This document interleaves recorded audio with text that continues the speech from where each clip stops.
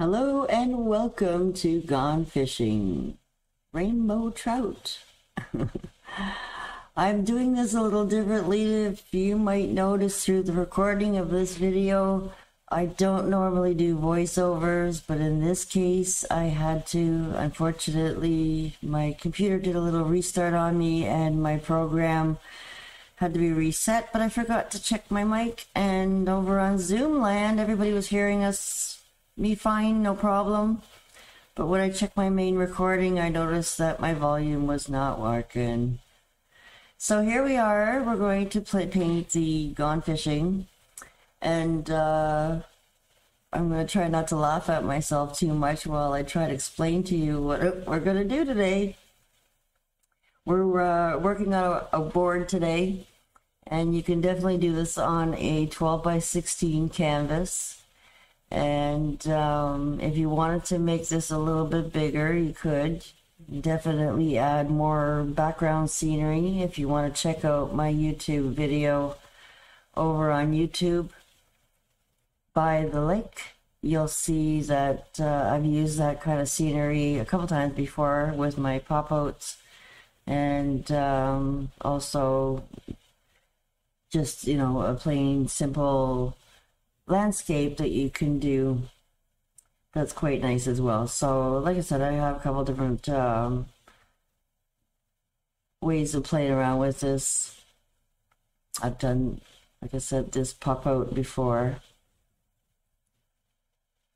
and I added the little boat and another little sign that you can hang on them, and you can see that, you know, I added the background, and the proportion is right off, because guys, you know how they talk, right? The fish was so big, so that's why I wanted to make the boat a little bit smaller and him nice and big, oversized. And I did this on a bunch of leftover pine boards that we had from our renovations. So yeah, that's the last one left. I had done a rainbow trout and a bass, and the favorite of mine is this pickerel, actually, and I put the price up on it because I really don't want it to sell. I grew up in Timmins, if some of you don't know, and we did a lot of fishing up there when I grew up. And pickerels and walleyes is my favorite fish to eat. It's white fish, really tasty. Not so strong tasting like the rainbow trout. But yeah, you see the little pop out, it had a little spacer there, and it was fun to do too. But yeah, you can definitely make this bigger, and on a 16 by 20 if you wanted to adopt a little bit of both worlds together and add more scenery. But you can also make a nice little small one, and it would make a great gift for any fish lover, or even for yourself. Maybe you have a cottage or, you know, trailer or something like that you want to add more nature decor, something fun, you know, a little bit different, right? But still trying to stay true to the colors of the rainbow trout. So I did play with this a couple of years ago, and I did 3 different fish on cutouts, and then I had to add to the pickerel because my dad said that he needed teeth and more of a white spot on his tail to make him a little more authentic. And so hopefully if you guys are interested in learning more about the pickerel and the bass, I can definitely maybe make a extra little bonus segments of add-ons that you can take to change the fish and do the same kind of background.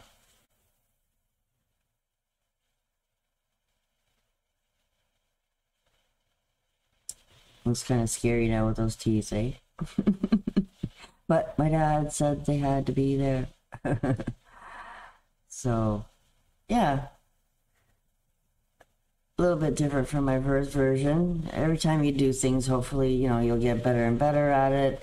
And then, again, I did decide to change the shape a little bit of the rainbow and add some different colors to it.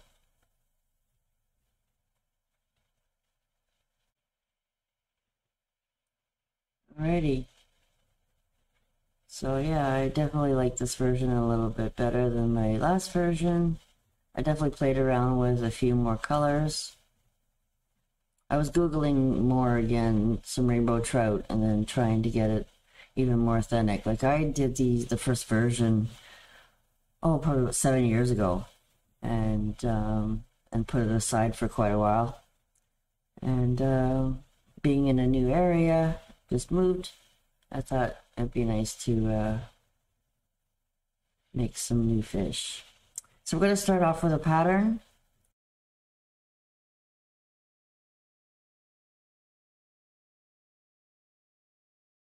And definitely it's in 2 parts, so you can put your words wherever you want, depending on the size of your canvas or wood board that you might have found to paint on.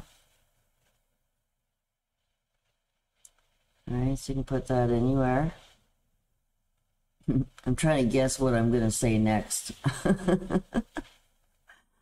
It's kind of funny. So, yeah, just maybe about an inch or so off the edge for this size anyways. And that way it should still give you room for your gone fishing. And you can fold it or cut it or whatever you need to do just to kind of quickly map it out to see if you have enough room. Maybe you have to inch your fish over a little bit. I'm just doing this really quickly just to kind of show you space. And there's room for them there. So I'll just tuck underneath them. Right, and have room for your little curly cues. Okay, so we're gonna have some masking tape, detack it a little bit. If it's really sticky, we haven't got our base coat down yet, but sometimes that masking tape is so strong that it will pull up some paint. So just for insurance, I always like to detack my masking tape or painter's tape. And then shiny side down or dark side down. We're going to start tracing out our pattern.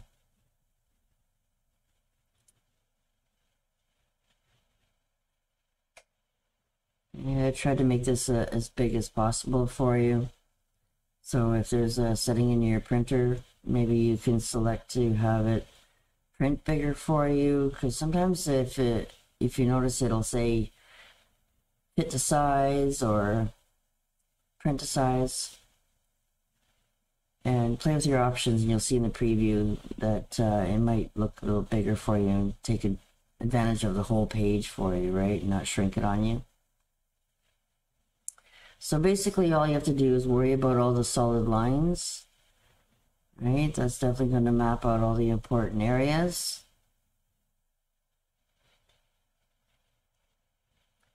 And then there's some little highlight lines or marker lines just where colors change, you know, that I kind of dotted in. Alright, so they're probably going to disappear. And I think I might have forgot a line there somewhere. Alright, so I'm trying to get all the important lines in there first. This fin is kind of flipped over. And then right in there is going to be the band where you want that nice strong pink. Alright, so that's where I kind of made that line a little bit stronger for you. Not that there's a line, but definitely an important area. Right, you want to keep yourself guided with all the different colors that we're changing into. Slowly changing into, you know, one and then the other, and then slowly down into that pink area. So you got to try to keep yourself a little bit tight there. Follows underneath the tail. Okay, and then basically again, those little ticks inside the fins are just the direction right? So you might have to look at the pattern or my picture when you get to it, because once we base coat it, a lot of those little ticks are probably gonna disappear. All right, so just the color of the stripes, and then the stripes are another thing. So I just kind of ticked out the areas where you're going to be putting the colors. Right, the colors go from side to side, and then the stripes go up and down.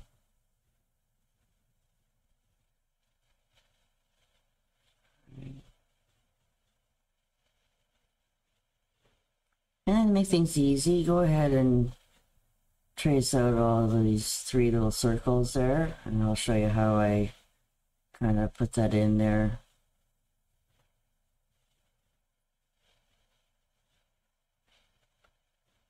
And make sure you have all your lines covered. I think I did forget one on the side of the fin, the bottom of his tail there, if you see. But at the moment, I don't see it, so we carry on.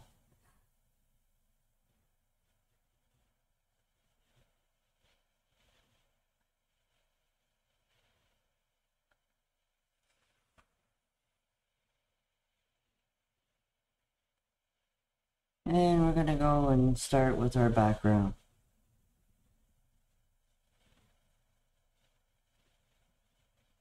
So we're gonna actually work around our pattern, so that way we don't have to worry about base coating so much to get those colors back up again. All right, so I used about 3 different blues in there. The aqua, Persian blue,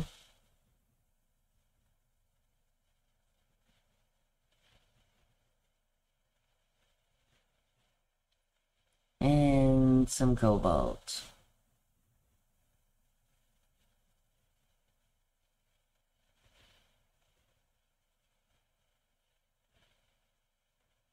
You're going to put those little lighter areas, the little streaks of the waves, we'll put them in after. But we're going to be maybe lightening up some of the areas with the aqua, so just a little bit of white.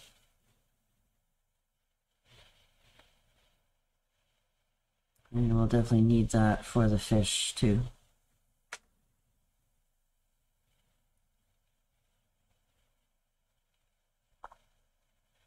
Alright, so we're going to use the smaller of the 2 of the painter sponges, so maybe I can get into areas a little bit better.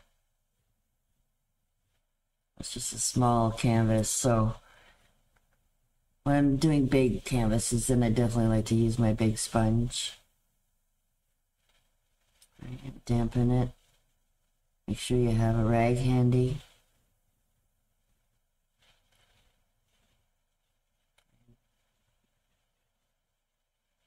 Get it nice and damp,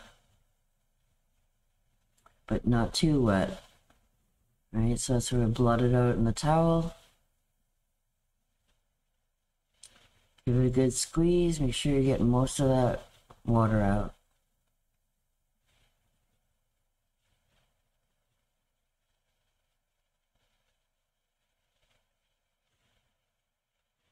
Alright, a lot of times I've been experiencing at the parties here in the studio, and people are still not getting good coverage with their canvas, and I go reach over and feel their sponge and it's still really wet. So make sure it's damp, guys, not wet.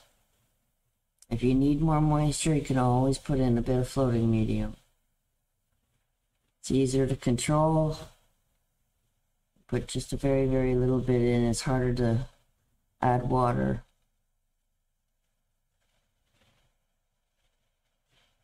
So mostly we're going to tip one side over in the Persian, one side in the aqua. Start blending those 2 colors together. And then if you notice, I'm going to tip a little tiny bit into the aqua, cobalt. Alright, so that way I got almost 3 colors going on. So if I push flat on my sponge, I get all 3 colors. If I tip over on one side, then I get more dark. If I tip over on the other side, then I'll end up with more light. Okay, so just playing around, tipping your sponge back and forth to try to create those different colors and more streaky areas. And it's just the base coat, guys. This is not the whole water look. We're going to add to it more with brushes later. But this is a great way to start getting all those streaks in, get good coverage in quick, and try and work around our fish without covering our pattern. Okay, so you're going to work from the top and work your way down is usually the best way to do it.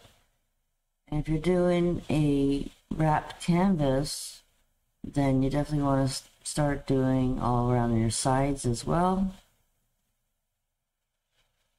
So you can swoop that color right over the edge and over onto your work, and it'll look a little more wrapped around.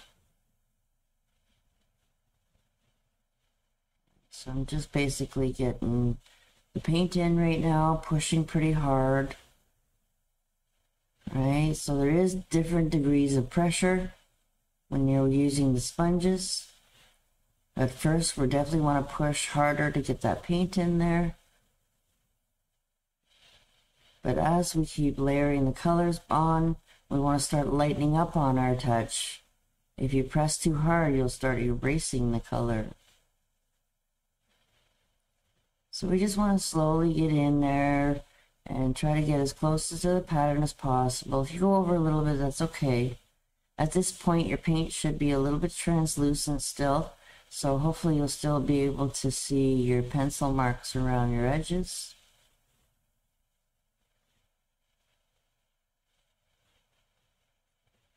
Slowly working around my side so I can swoop it right over.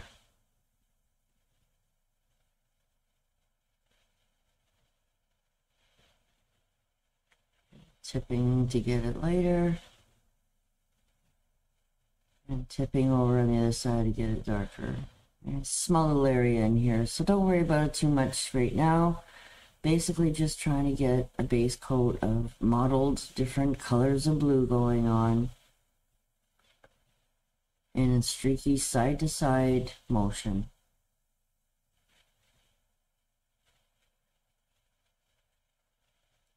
Turn yourself around so that you can put pressure and get more of a straight line.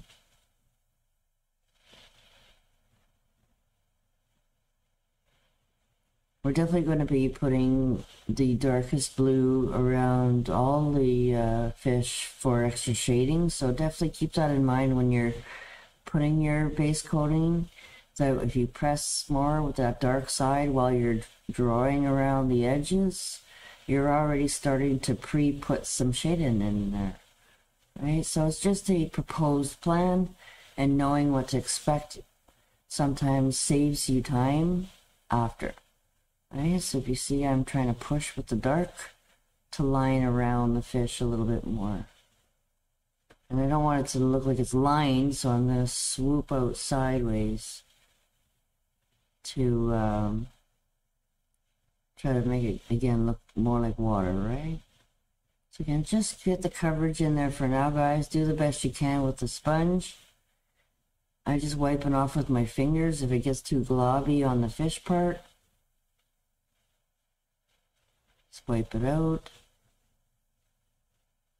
You could go ahead and maybe erase some of it with a clean brush, but you know, you can also just go in there later with a little bit of white over it and kind of fix those areas again.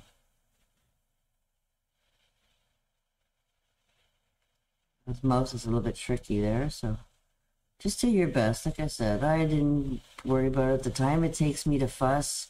I could quickly just, oops, go back over it with some white to clean it up.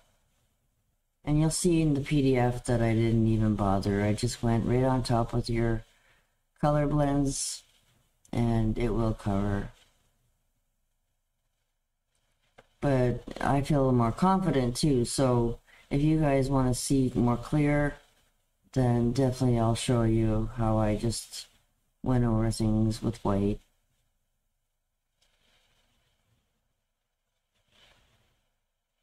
You gotta push real hard on those sides, especially on wood.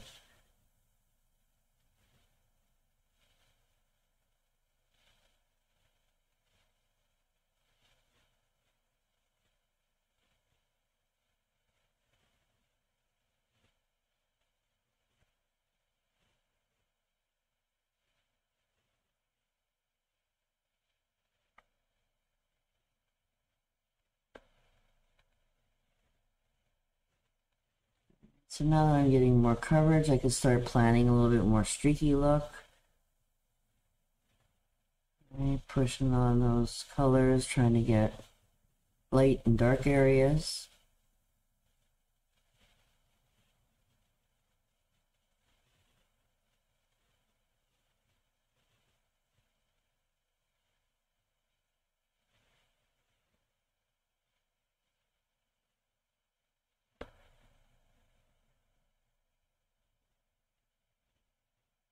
Little tiny bit darker at the top, and then slowly working your way down a little bit later, a little bit later.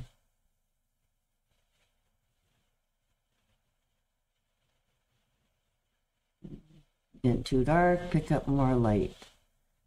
If it's getting too light, and pick up more dark. Try not to over blend.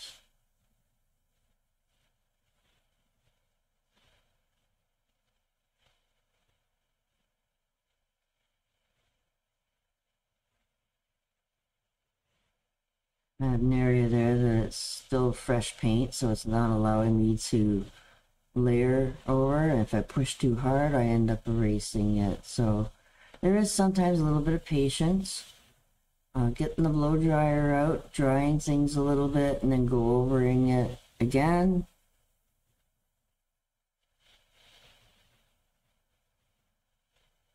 And just trying to get a little extra coverage in there. Lightening up on my touch so that I'm laying that paint on a little thicker with a very light touch. There we go. So I'm trying to get those streaks in there too, right?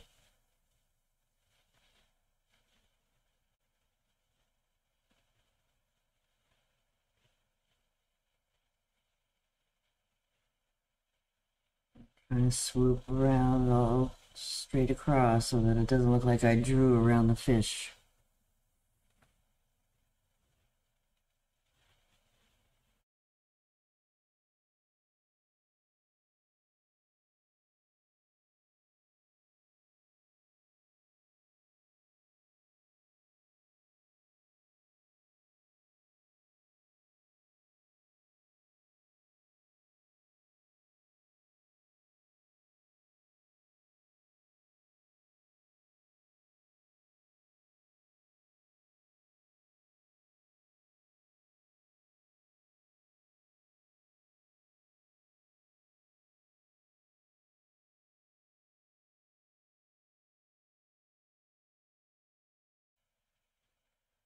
So now I'm picking up a little bit of white with my aqua to start lightening up some areas.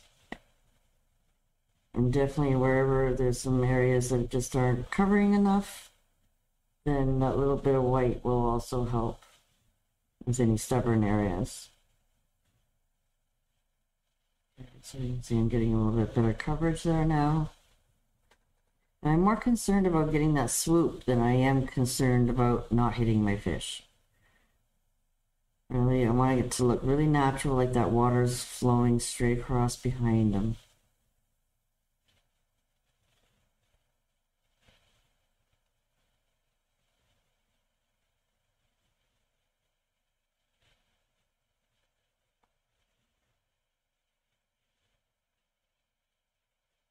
As long as it's not globby, you can kind of see your lines. Don't worry too much.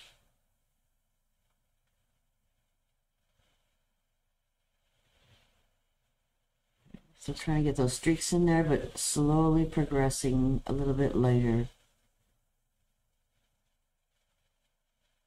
Can always let things dry, do another coat.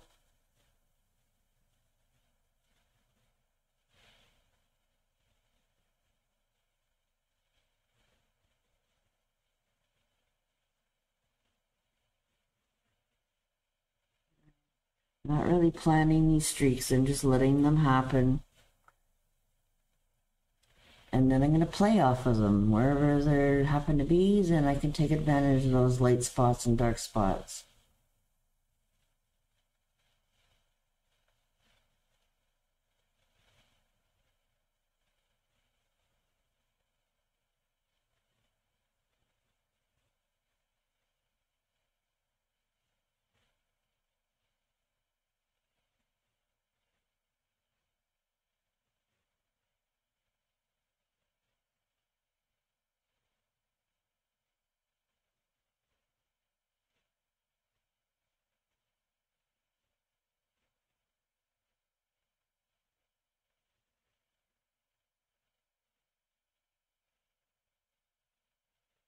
Sometimes those edges of the wood need a second coat.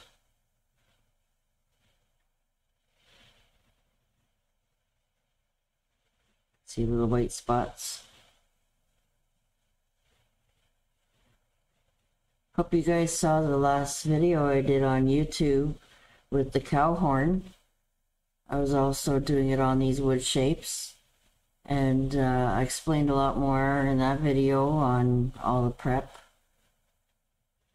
And also we painted on some butterflies, so you can paint your own butterfly. And I definitely went over a lot of the wood care there as well.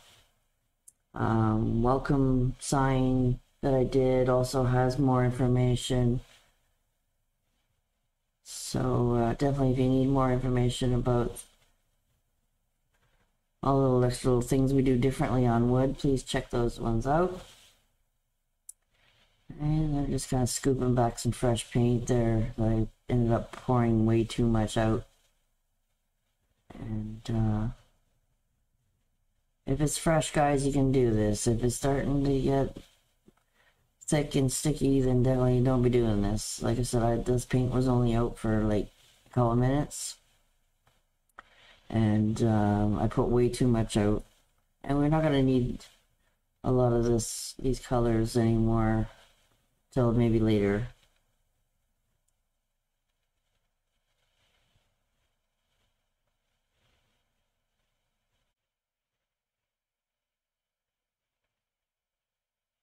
Okay, so you just pick up a 10 or 12 or something like that, and so once it's dry, then you'll be able to go over it and find those lines again.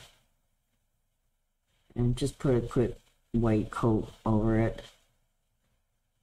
It's so much quicker doing it this way than trying to paint around. Is, you know, take it forever. Right? The paint will cover just fine. Even if you see a bit of blue under that white, don't worry too much, because when we start putting the colors on your fish, it'll cover the rest. I'm just trying to kind of helping it along by cleaning it up and trying to find my lines again.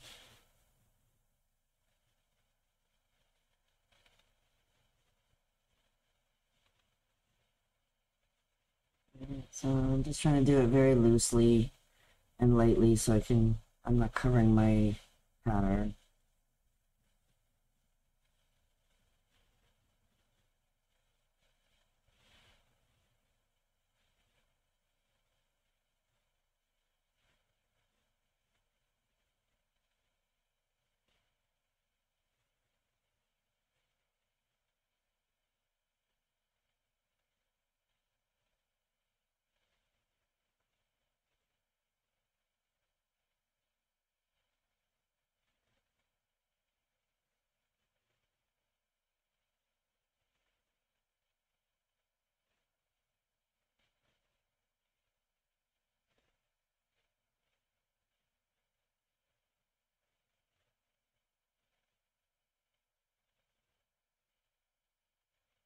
If you do lose some of it, just try to keep an eye on my original, and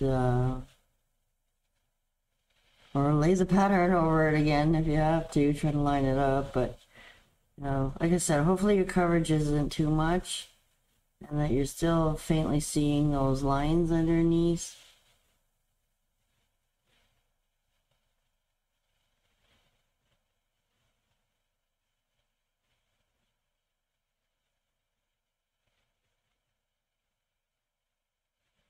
A little bit pointy, but not too pointy.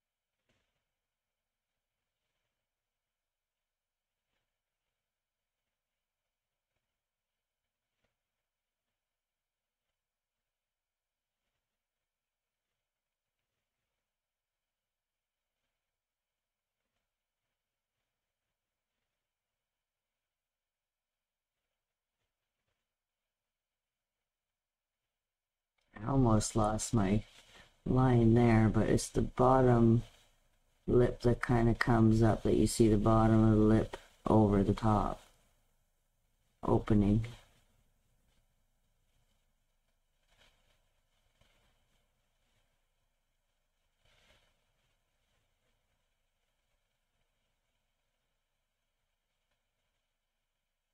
So I'm not putting white everywhere, guys. I'm just cleaning up wherever I went over with the blue.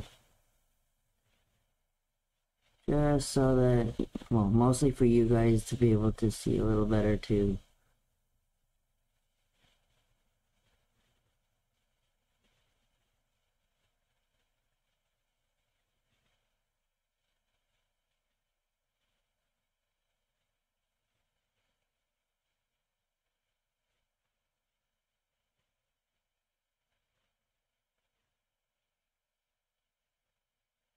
Once it's starting to dry a little bit where you started, you might be able to layer a little bit more white on top of it, but don't worry too much. Like I said, try to cover it as best as you can.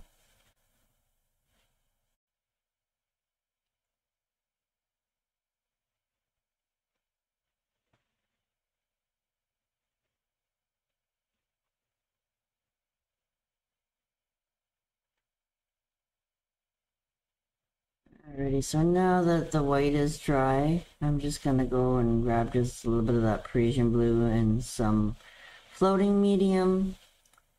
And again, just clean up a little bit just behind it if there was any areas that I didn't cover properly with my sponge. Then you can just come in with that little bit of color on the edge of your brush.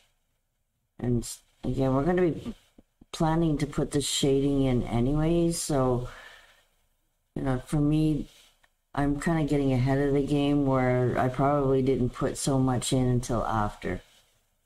Right, so I'm noticing some areas I'd like it to be just a little bit darker here and there. I don't want to cover all my aqua, so again, just going in with a little bit of a loose wash with some Persian blue or ink spot, whatever your darkest is that you have, then it'll help to add more depth. Right, so wherever you're going around the edges, make sure that you're swooping it out as well, because you don't want it to look like it's drawn around.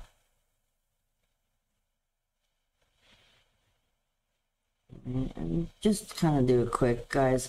Don't have to spend a lot of time right now because most likely you'll have to go over it again if you happen to go over your lines with base coating the trout.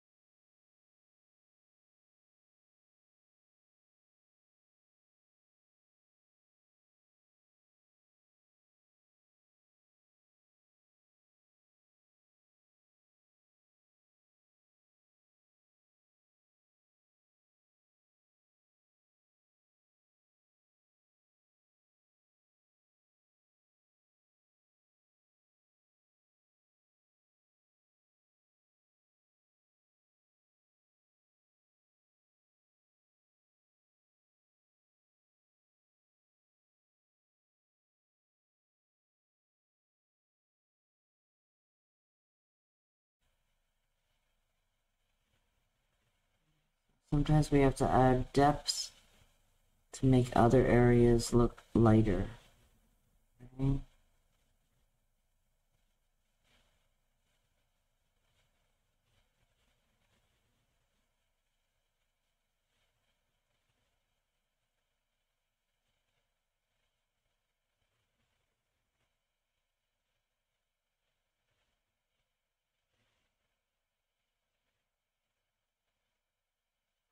And don't be afraid to turn your canvas upside down.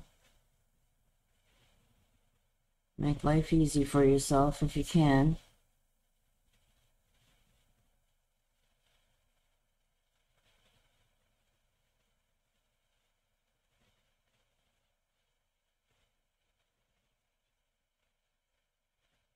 You'll see in this project I actually use my fingers a lot to smooth and wipe out color a little bit.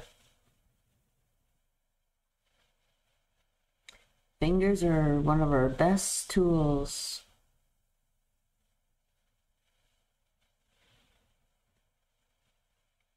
And again, just keeping things all nice and clean. Like I say, you could do this stuff a little bit later if you wanted to. It all depends on how you did on your base coating around the fish.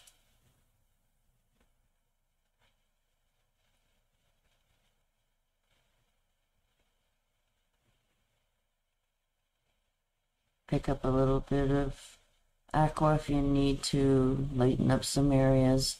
But just remember you need to just pick up a little bit of cobalt or dark to merge in it so it softly blends in. Right? They don't look like obvious stripes. And I lost a little bit of my cobalt look. I can always float a little bit of cobalt in there too. Alright, so this is where you can get some extra coverage on any of the areas that you might not like. Again, I'm more worried about streaking side to side and coverage.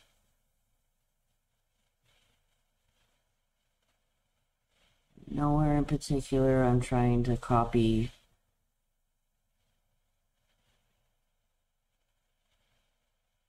Just letting it go.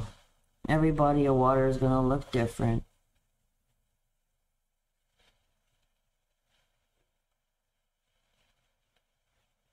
Looking too light, you can just do a wash with just floating medium and a little bit of Parisian or a little bit of cobalt. And that'll help add more depth back in again.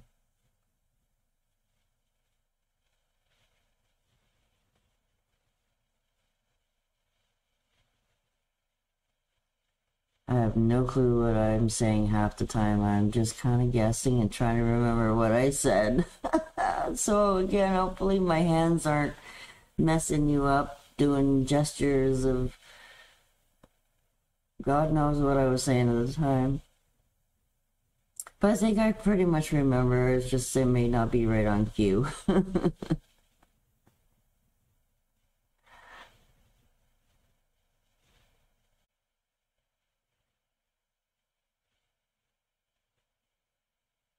Alright, good to let it dry.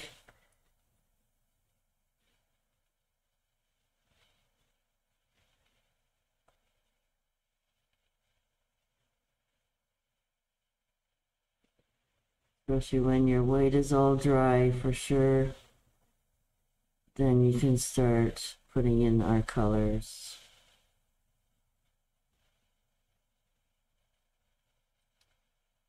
So we're first going to use sap green. Then it's going to trans into a teal.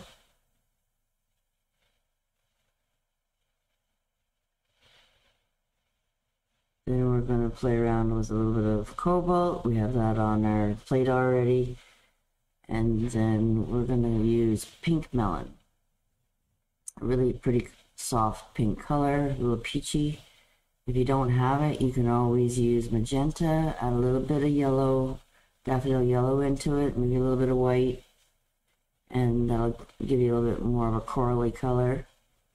And then of course we're going to be lightening it up to make it more like a pastel with white as well. Then we're going to play around with some lime green. And you don't need a lot of these colors, guys, so don't put out a lot. And then if you want something a little bit stronger green, you can always play around with bright green. If you don't have bright green, you can always mix a little bit of sap into your lime green, and that'll darken things too. I don't even think actually I used much of that bright green.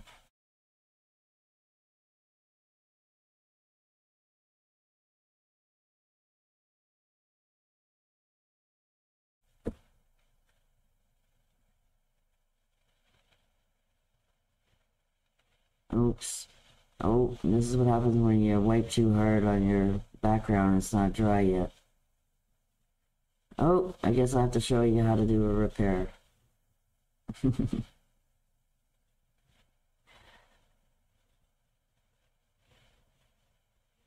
Oh, I got yellow from the bottom of my palette.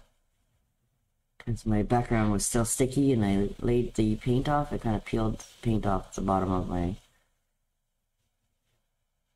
palette there. Oh well, we'll carry on. And I think we used a little bit of daffodil yellow in there too.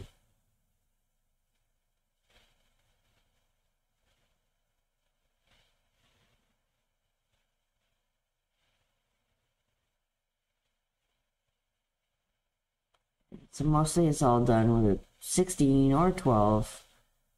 12 probably get you in there a little bit easier.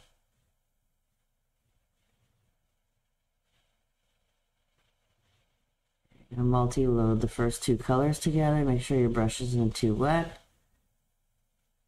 And we're going to use mostly the teal with a little bit of sap. So you have a 2/3 gradient. Right, so we start getting that shading around the back side of the fish, and then start introducing some lighter colors and different colors.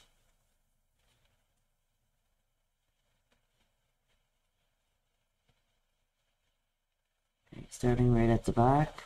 Sometimes I'll swoop left just to get the stroke started, and then I'll carry on all the way across the top. Just so I don't get a big glob at the top. And it's just even pressure, guys. It's not a lot. Just a stripe across the top using the flat of the brush. And then as you get closer to the eye area, you're going to start flipping your brush a little bit sideways so that you can get a little narrower gradient in front of his eye area. His eye area actually is mostly all the greens and teals.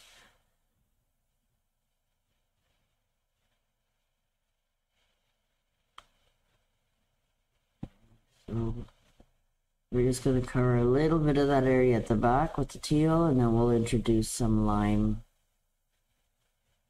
or bright green.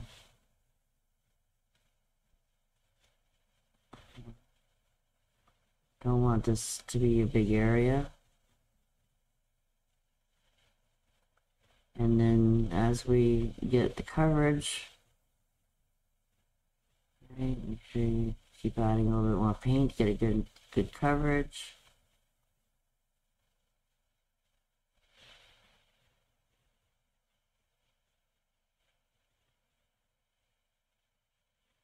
Be happy with each row as you move down, before you move down. And then we're going to wipe off our brush and then add just a little bit of white into that teal. Okay, so we can start getting more of that pastel-y look. And I'm going to move down on my gradient. I'm not worried about the sap green anymore. Whatever's left is left. I just want to mostly just move it down a little bit more now with some white. Flip-flop around. So now you have a little lighter gradient at the bottom. Add white at the base of every color before you change colors.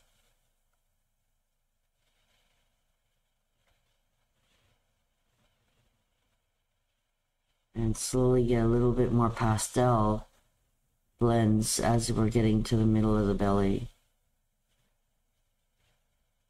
Or to the side of his body, actually.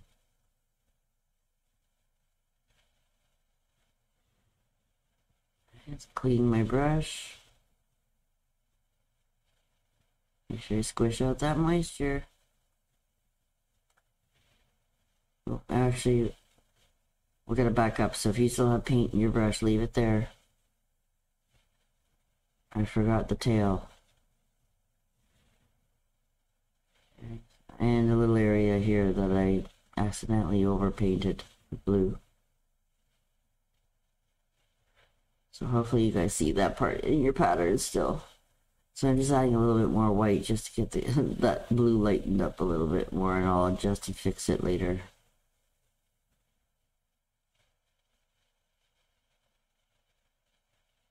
You don't have to worry, guys, it always can be fixed.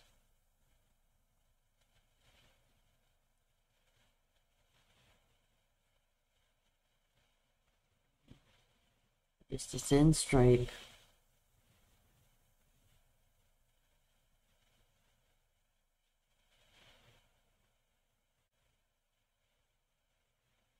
Make sure you add some white along the very edge of that green so that it'll transition into the next color. So you see how I'm flipping some really light white in to lighten up the edge of that teal.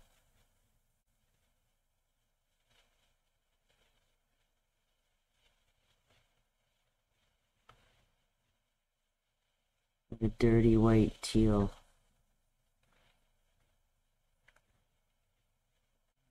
Then you start picking up a little bit of green.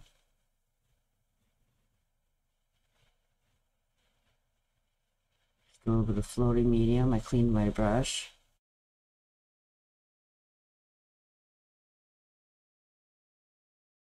The floating medium is going into the wet, dirty teal white, and then I'm introducing the green underneath it. Just with one color for now.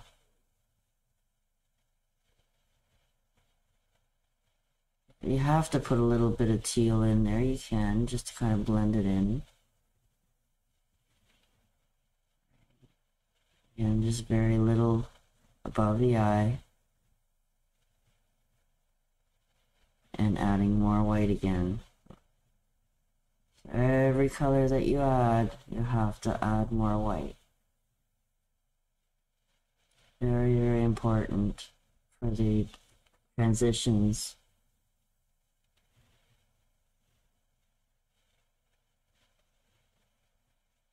And it almost pushes your line back up a little bit again. That whole next area has got to be with the cobalt, so we want to make sure you got that room in there.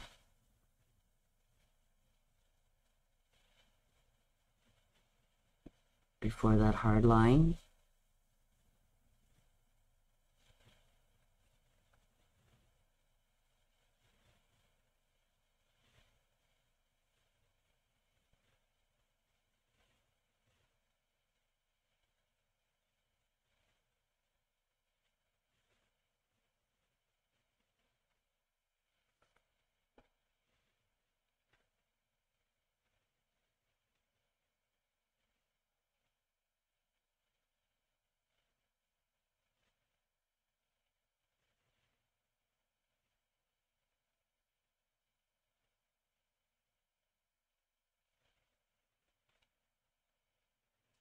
Add a little bit more cobalt. And if you need to multi-load the green and the blues together to get them to blend together a little bit better, you can. But we want the pastel color, so we have to do the transition first and then add white. Right?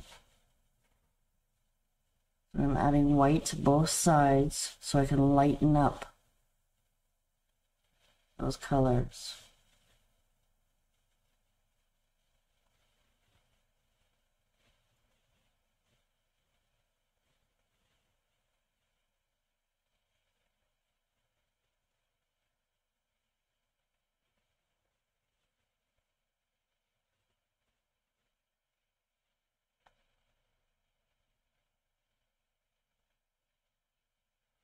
The blue has to go right in front of that line.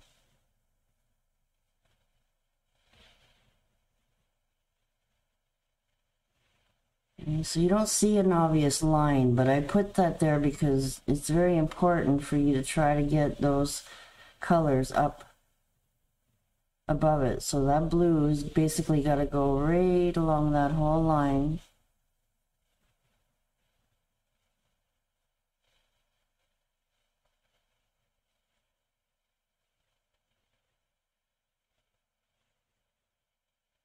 Add a little bit of white as you go. It doesn't get too dark.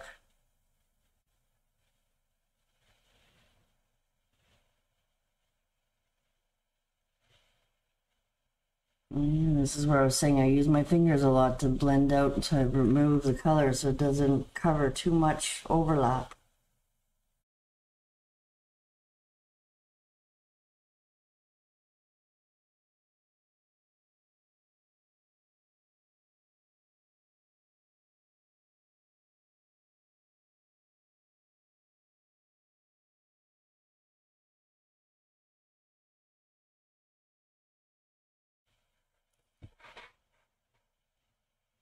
When everything looks like it's not blending, and you just try to add a little bit more white to soften.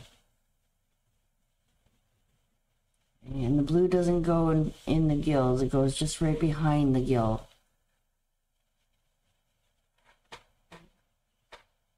And every time I wash my brush, you'll see me squishing out that moisture.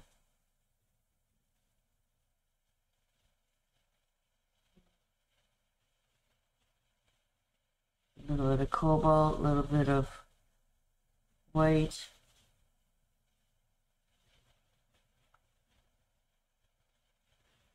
I want to soften that line now. So I'm adding white right on top of that graphite or carbon paper mark. Keep adding white till you cover all that pencil mark to soften that right out. And you want it to have a nice little white band in there before you start putting the pink melon.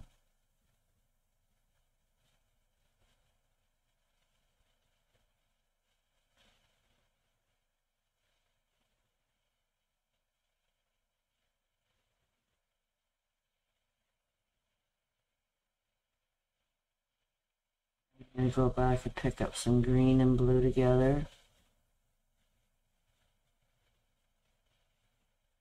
Just so I can merge these two together again.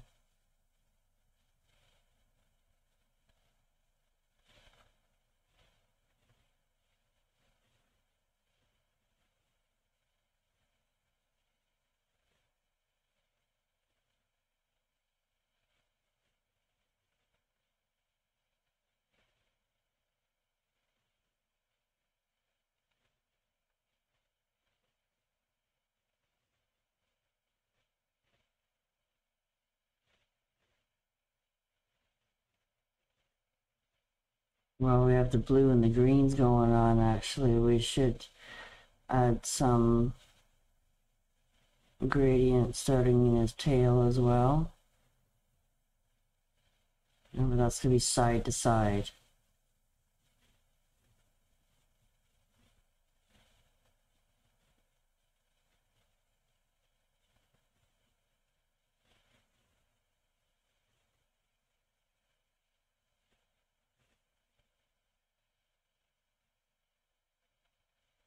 That white in there to soften the edge.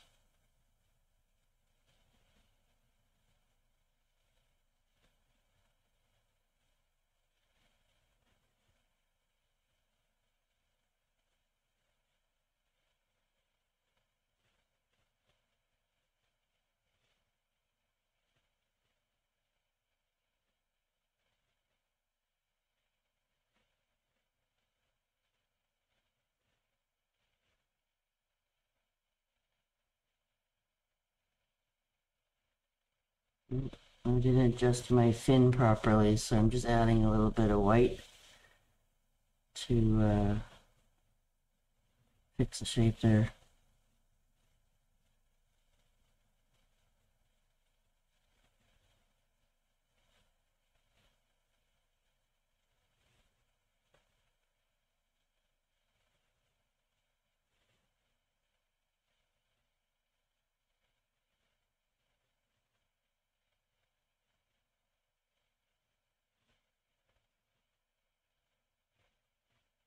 Making sure that's nice and light and white.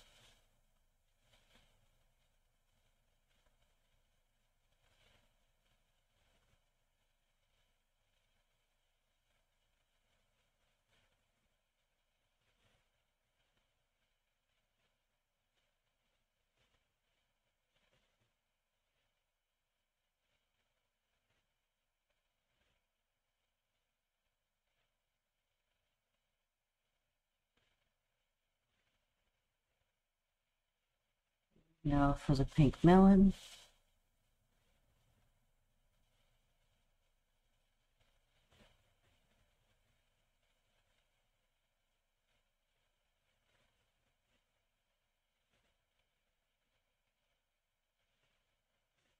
You want to put the white at the top so that it stays in the white area.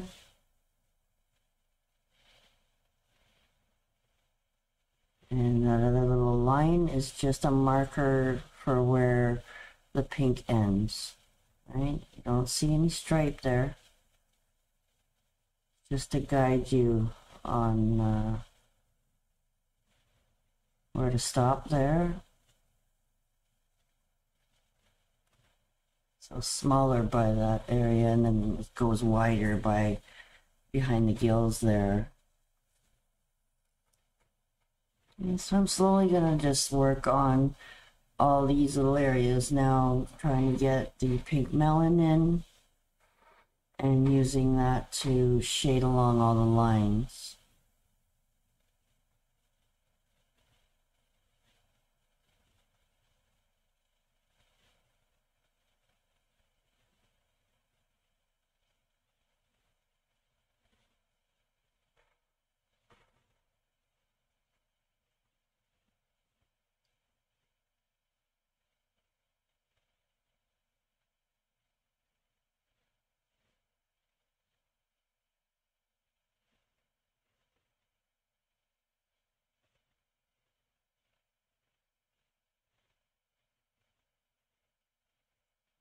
A little bit more floating medium so I can just get like a blush look.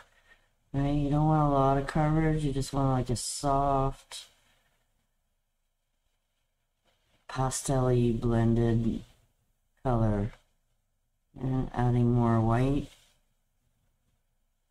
Using my fingers.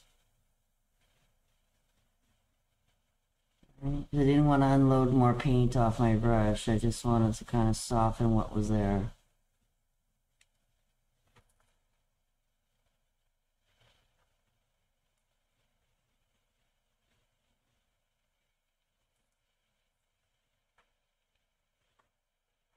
And so if you're just really light with the coverage there, you can kind of just still see where his gills are going to be.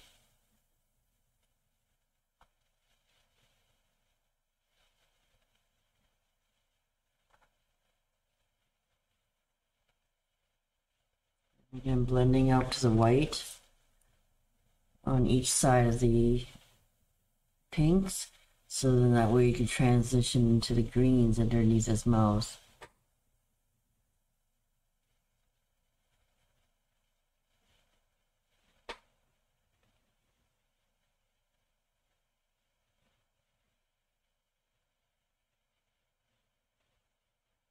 Make that pink melon just a little bit darker inside his mouth, less white.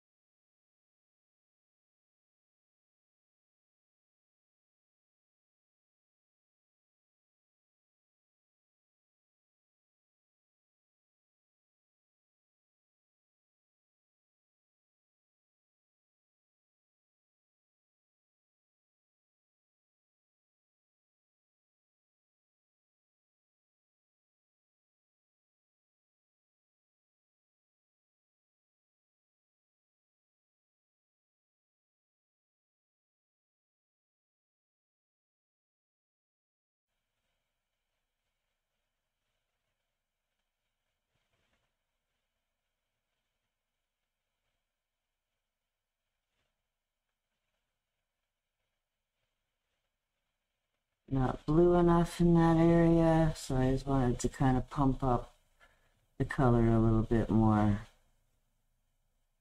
Right, and then just kind of erase it with my fingers.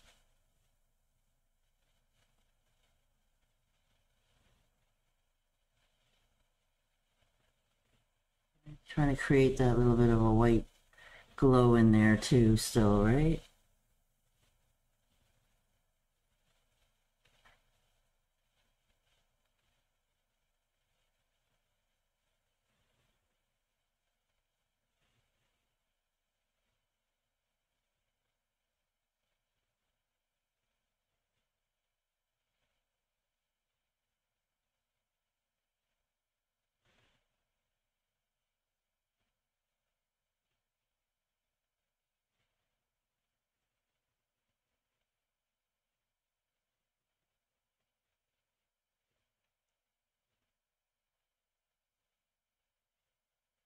Now I'm going to do all the fins with all the pink melon around all the edges, leaving it lighter on the inside.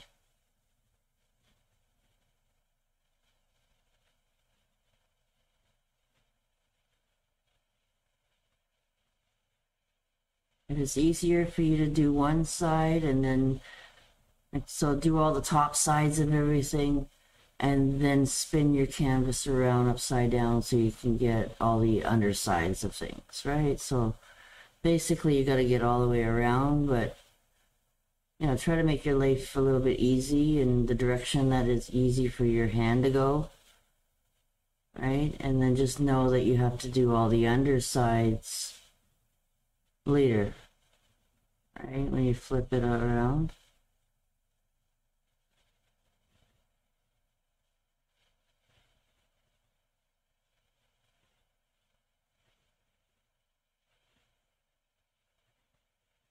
Just trying to lighten up that little area there because I went too dark. Kind of messed it up, so I have to do some fixing in that area.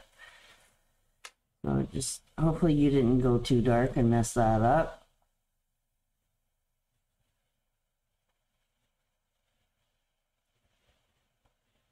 That's not a problem. We can always adjust that area later.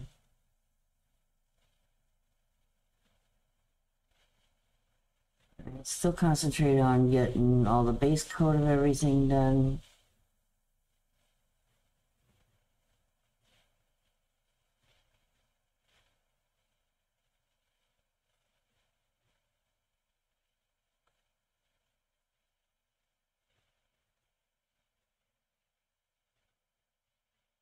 And I kind of messed up on that shape a little bit too for that back fin. A little too round. It's gotta be more square. But I'll fix it.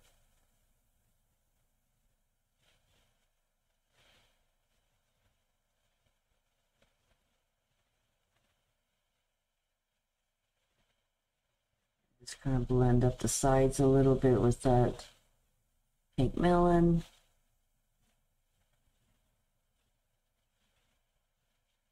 Like I said, guys, sometimes it's easier just to flip the canvas upside down.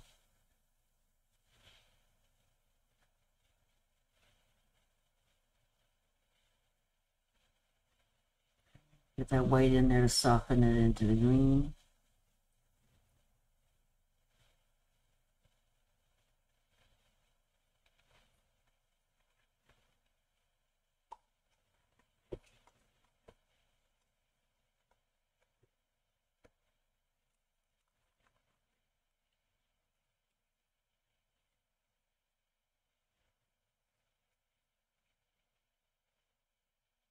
Rolling a joint now, so mute all this.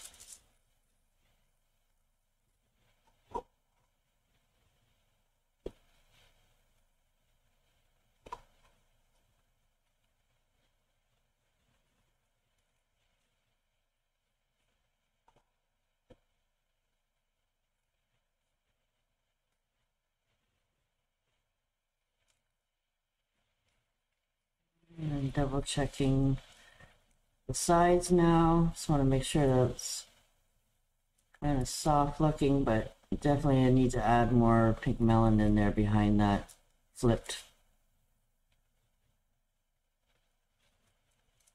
fin.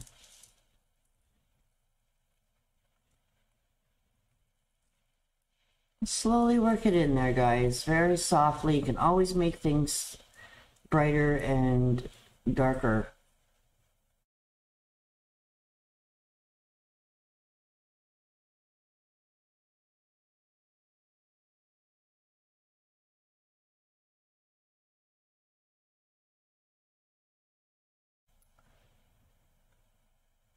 White is your best friend in this project.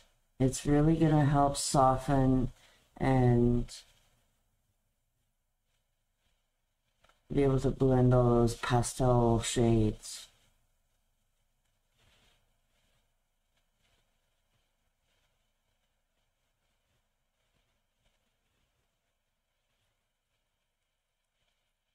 That fin is from the other side, so you just see the tail end of it.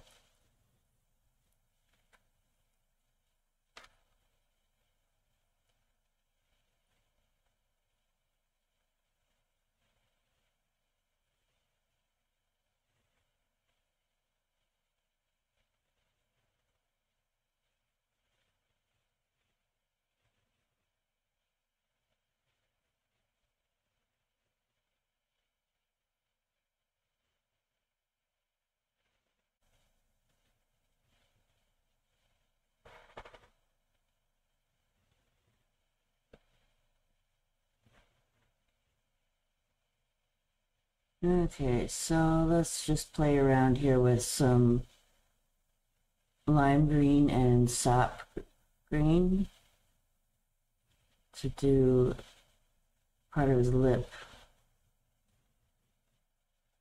So we're just doing that one top area and then leaving this now. Softly blend it a little bit, but we're going to be adding another transition. So it's going to go from the lime green into the yellow.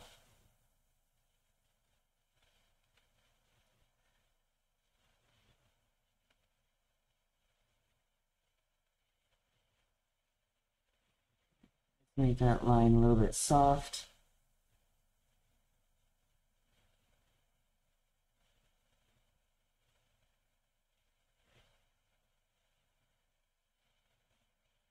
And there's a little bit of a dent underneath their chin, actually. You can kind of pronounce that a little bit more, maybe, than I did last time.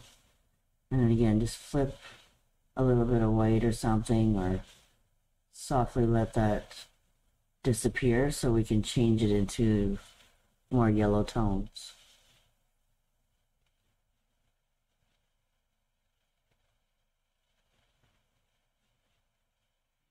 Again, I want to add just a little bit of green here and there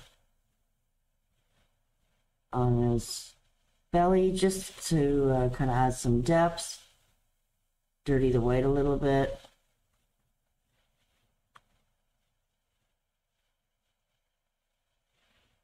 Still playing with that area again, trying to transition it out a little bit, but the shading is definitely going to help, that you're going to add into that to help separate things.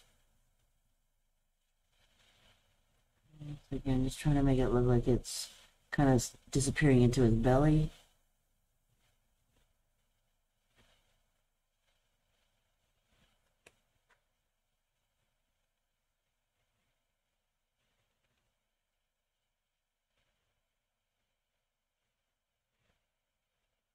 You don't want to make it too pink into there.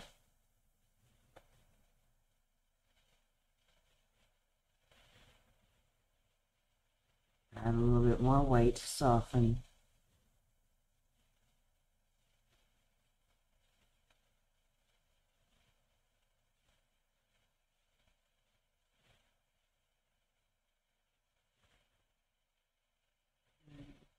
Slowly working my way into that flipped fin.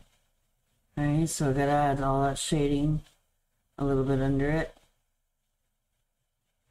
But just that little bit of a soft pink just to start some of the shading.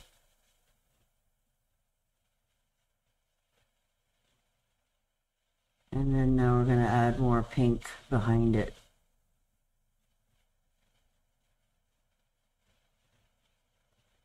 And so you want to add shading to both sides of basically all your lines.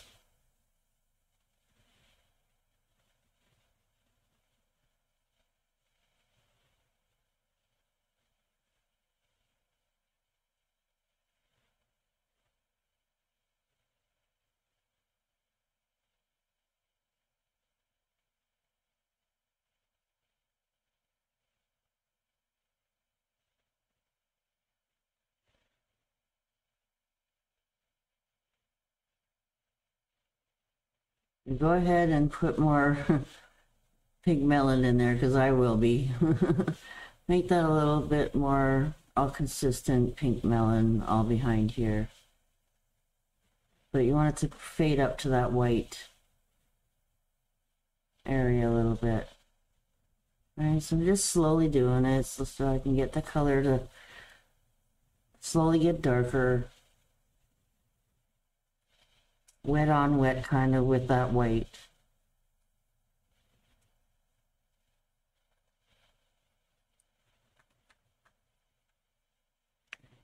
Then I'm going to start shading all inside there.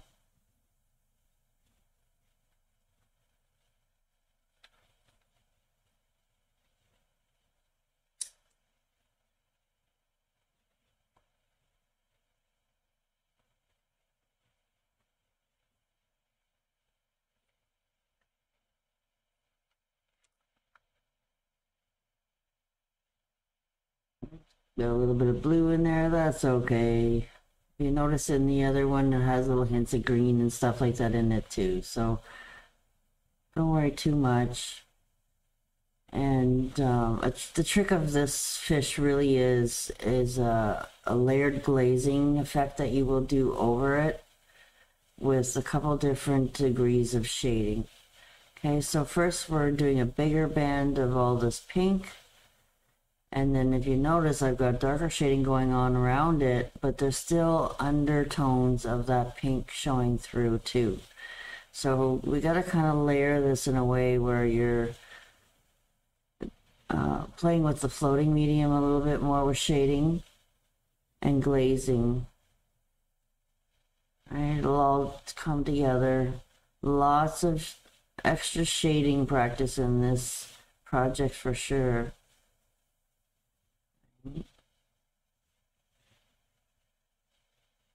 To get your gradients. all blended in properly and slowly building up the intensity. Yeah, I think I'm about to notice that my fin is off. I'm not sure yet. It's bugging me sitting there looking at it right now. But I guess I just need more pink in the mouth.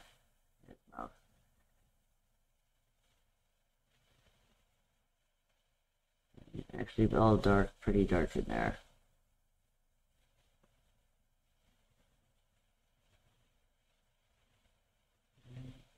A little bit of pink around the rim.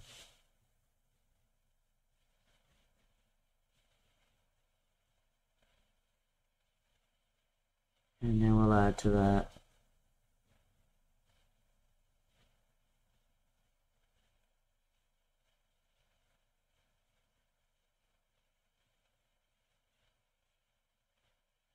Now we're going to start playing around with some of those yellows. With the lime green. Back to back. Kind of zigzag it in there. Blend with your fingers.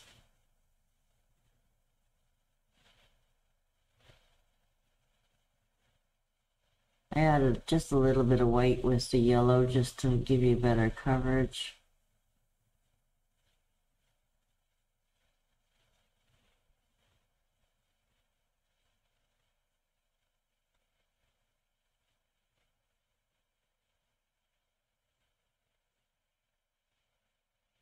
Anywhere there's some light green, you want to try to kind of soften that area out with the yellows.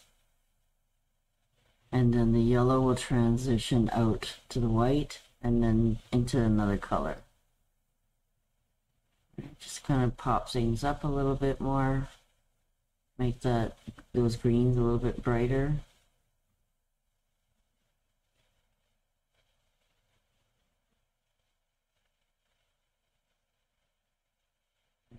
Now we want to mix a little bit of the pink melon or something into the yellow if you need to get this to be blended more. Just a little bit of white should do it.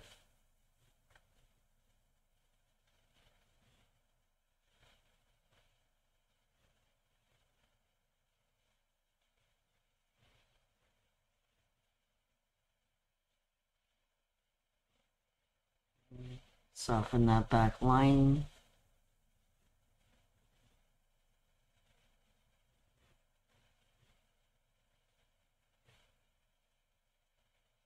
And then I just snuck in the yellow, just flip-flopped it in, just to brighten up that green again, and then it'll also make that pink area a little bit more corally.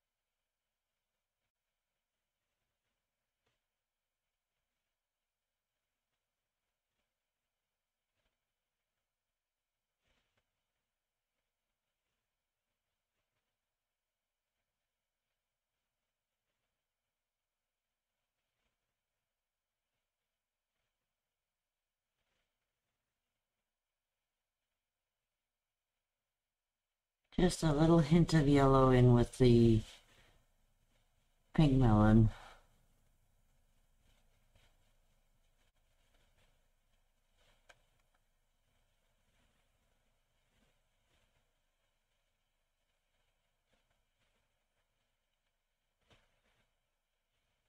Well, I guess it's a good time to fix that little oops.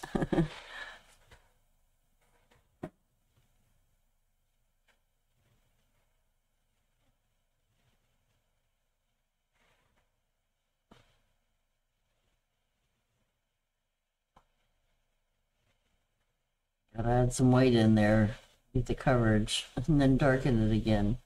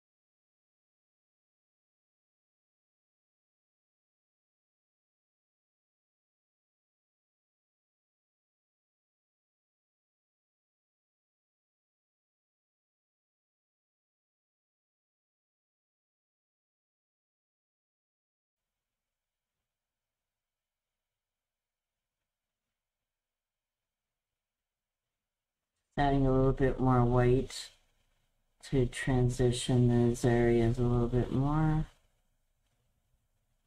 Right.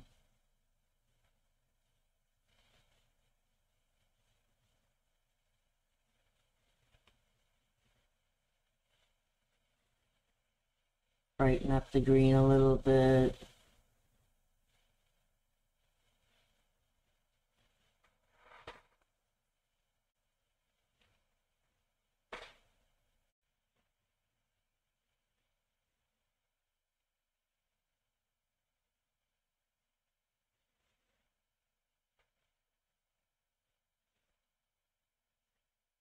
Alrighty, so now it's time to add all the shading. Start by adding some green around the eyes, with some sap and lime green.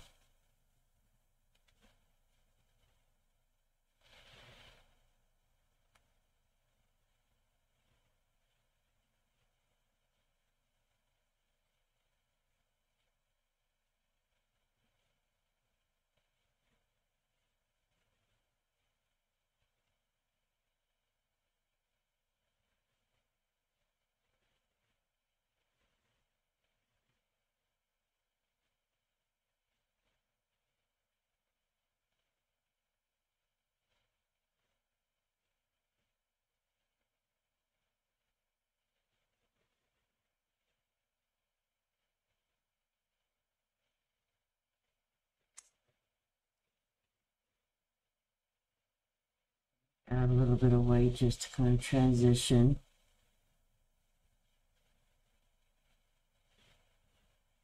Blur it out.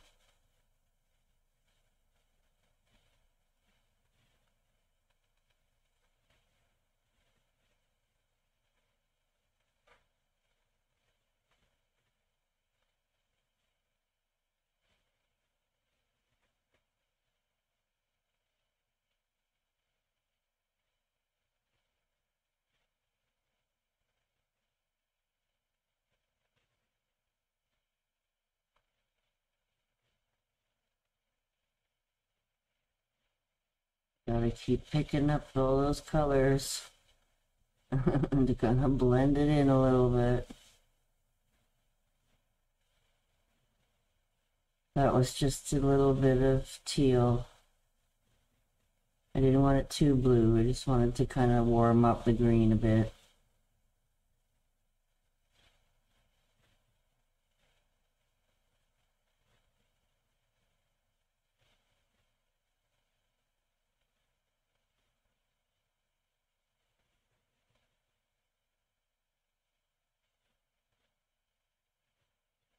Now I just took my little #1 script liner just to kind of map in where the eye colors are going to go. So I use the lime green in the eye. And I'm just trying to whiten up any area that I might have went too big with my shading. It's just to start it. We're gonna definitely add more to this eye. I just figured while we're working around the eye, we can start putting some color in there.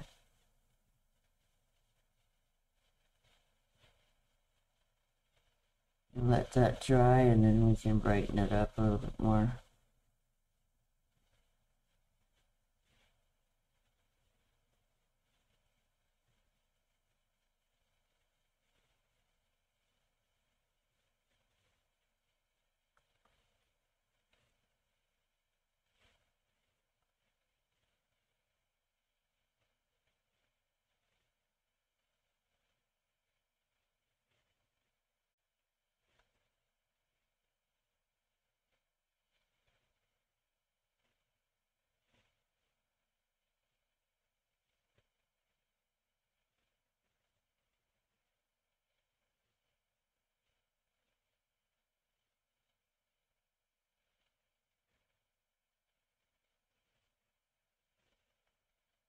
Before I start the shading, I want to make sure that some of the colors are intense enough, so just playing around a little bit loosely.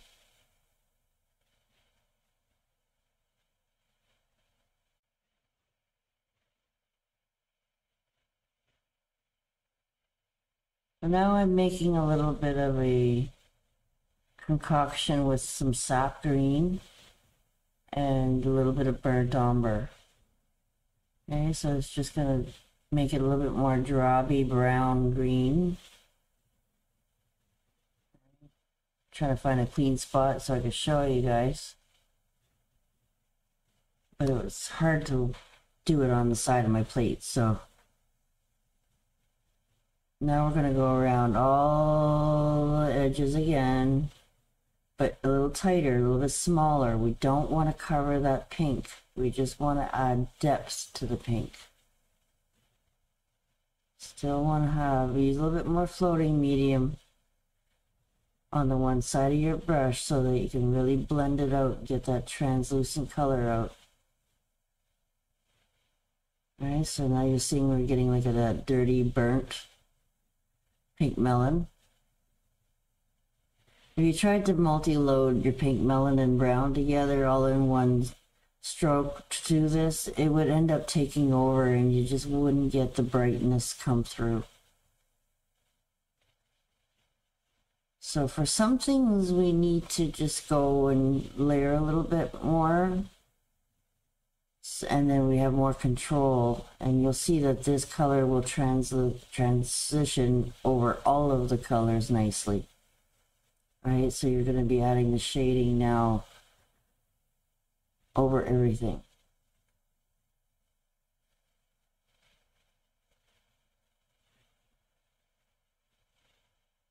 Underneath things, especially.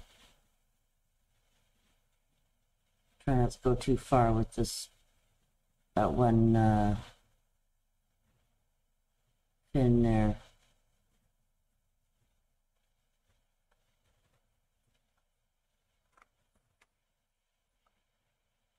Gotta wipe that out because you got too dark and too far in.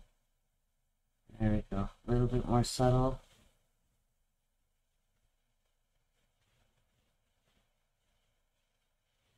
And again, I'm going to work under everything, and then I'll flip my canvas around upside down to get the other side of things better.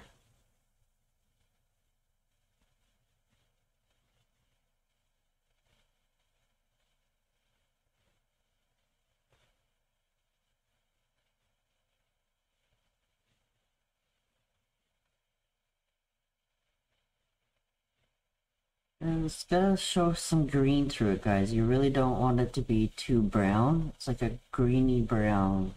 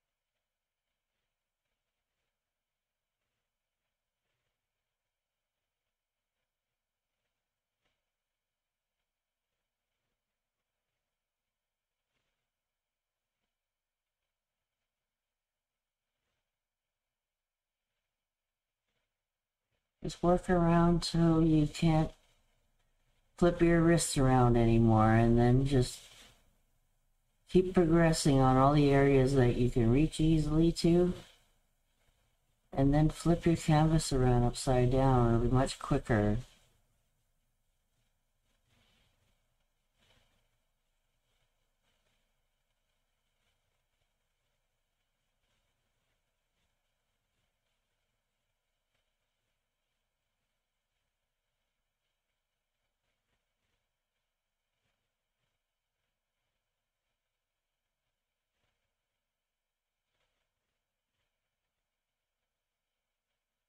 Deepen those gills.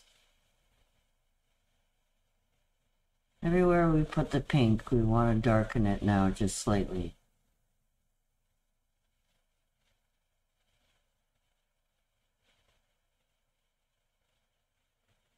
Trying to find my gills.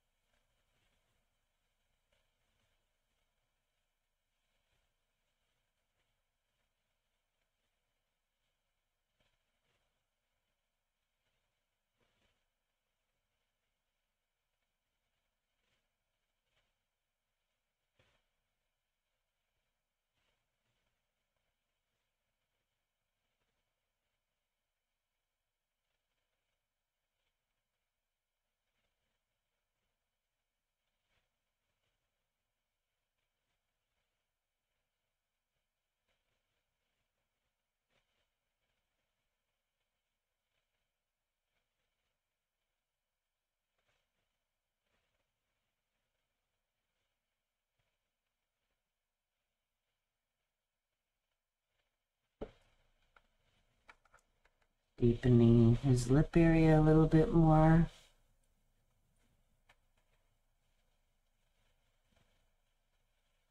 But I don't want to put too much shading around on the inside, so I'm going to put the shading on the outside more. Bring that up right underneath the mouse.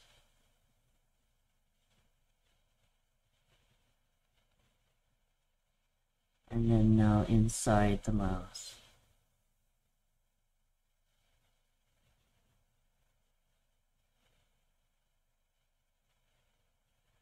Both sides. You can always go in and darken the inside of the mouth a little bit later.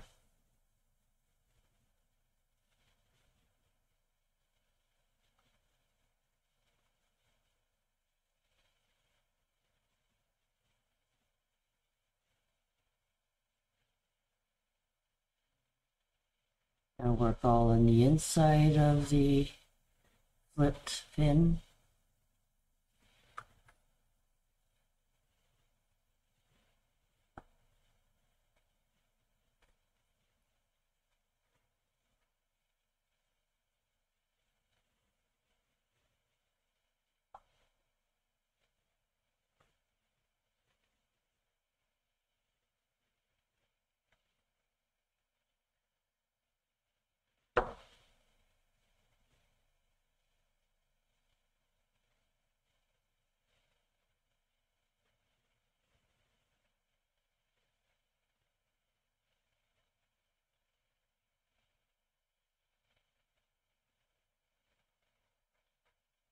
The fin's not really supposed to close at the base there. It fades off, but I kind of made it a little bit more narrow in this one.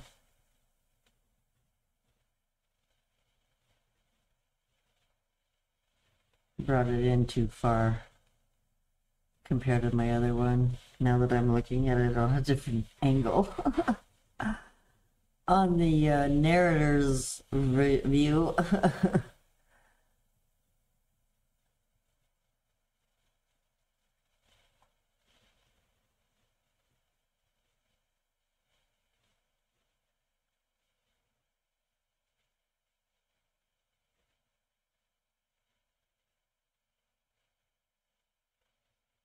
Lay that brush flat so that it fades out. It's not just a strong line. it's wet, just wait for it to dry and then do the other side of things. I gotta be knowing that this is off soon here.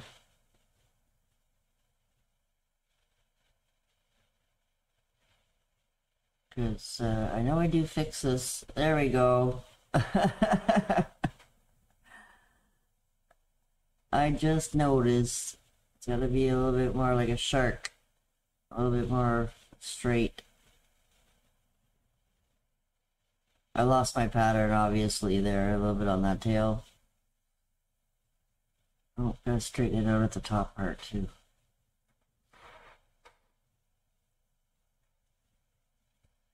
Put that pink back in there.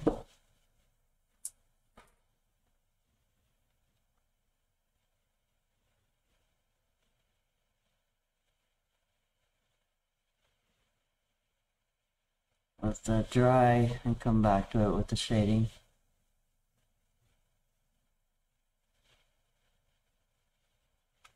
If you do any shading and you feel like you've lost your pink, then you can always come back and adjust it a little bit.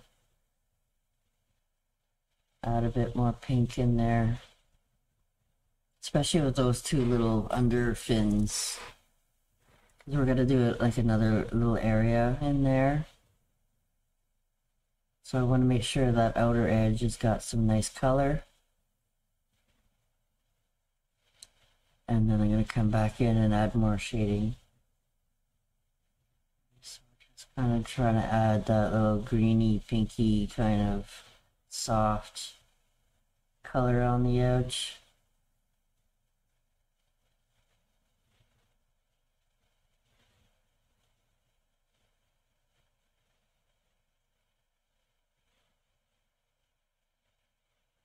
Try not to overblend them.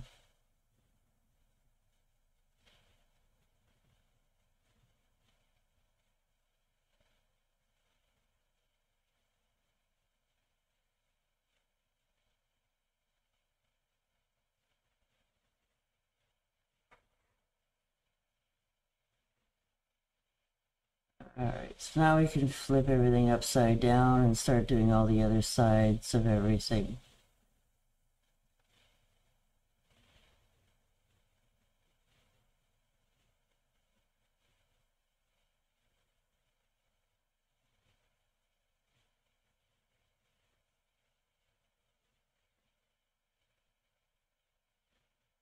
The underside of his belly.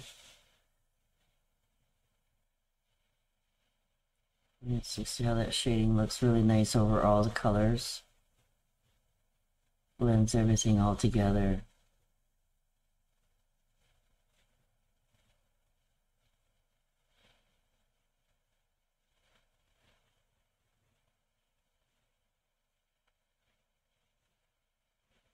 Just remember that anything that you're gonna have see the behind of, right? You want that fin to look like it's sticking out, so you gotta put more shading behind it than you do on it.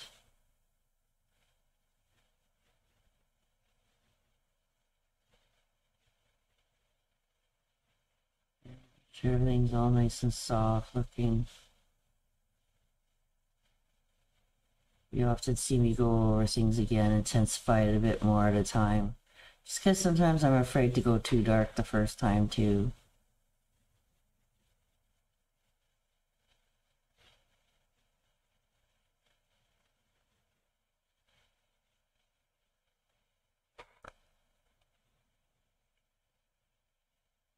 Yeah, I'm still not happy with that transition of the belly.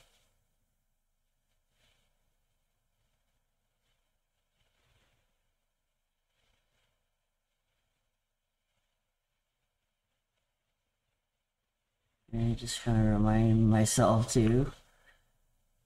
Right.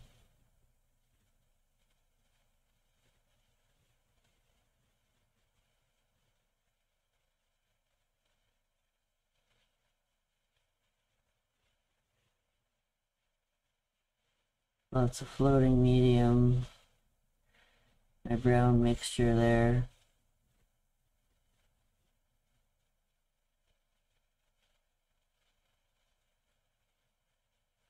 It's adding a little bit more shading on the other side of that rim.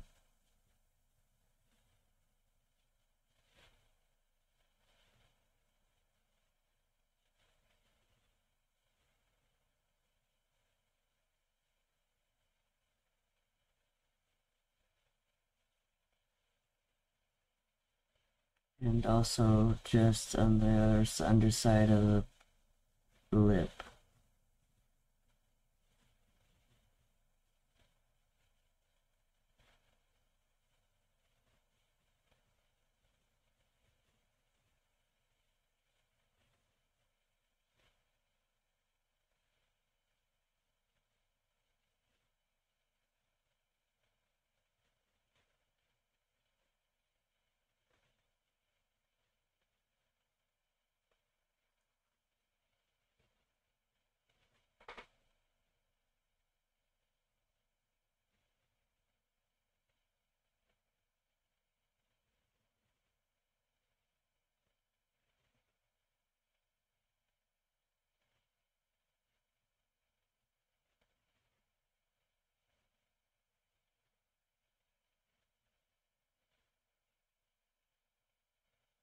Some areas, if you notice, they look a little bit more green on his tail, then I might have picked up a little bit more green than brown in those areas, right?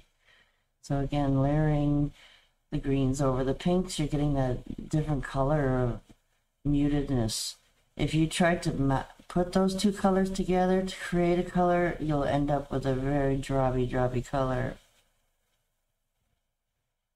So this way, you're putting cool colors over warmer colors, you're starting to get a little bit more muted blends.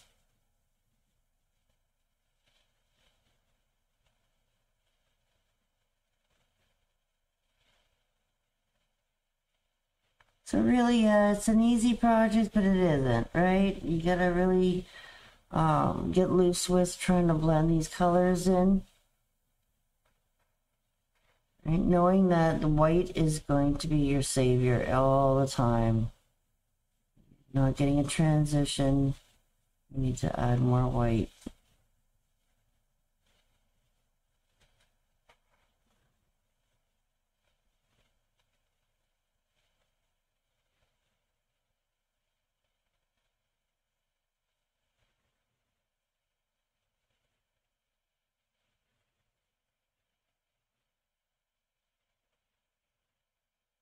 Trying to open up that area coming in again, just adding a little bit more white.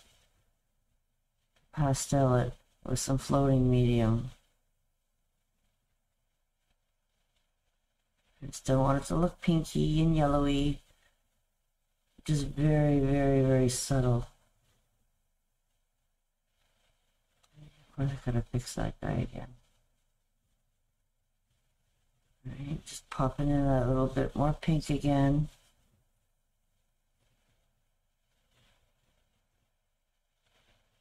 And now adding the shading.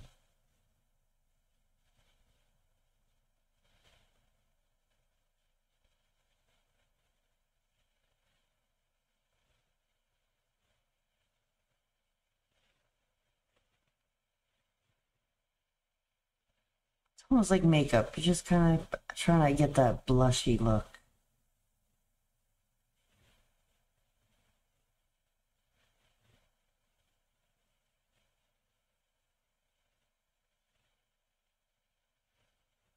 Back to our dirty green.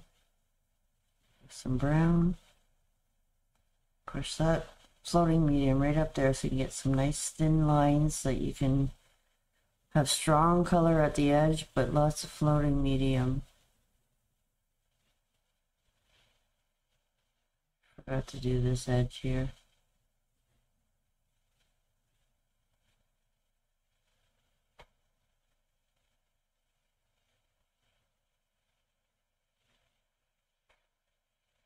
This edge is, I think I just mostly with the greens. If you notice, I didn't put too much pink on that side. Too wet.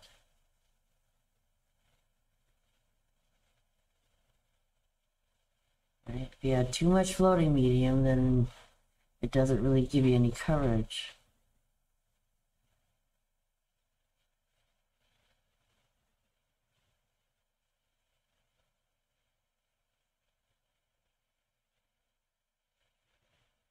Checking just to see if things are dry.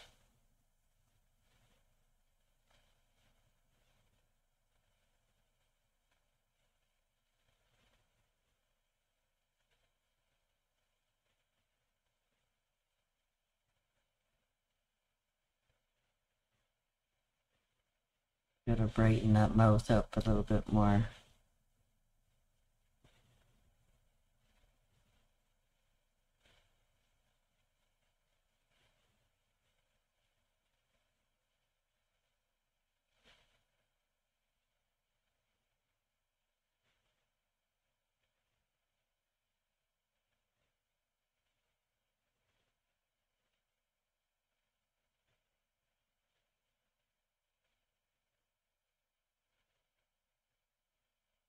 Yeah, you notice that you need to keep an eye on your edges, keep everything nice and clean.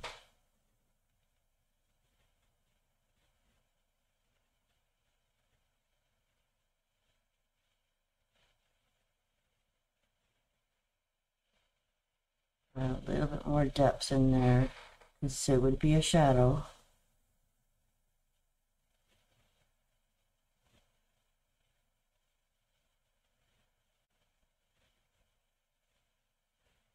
Just adding some more cobalt, because I don't want it to go too dark. Because your sap green on the fish is quite dark, and if you go too dark on the outside, then your fish won't stand out. So if you're going to put anything, then maybe just a little bit of Persian blue under the fish.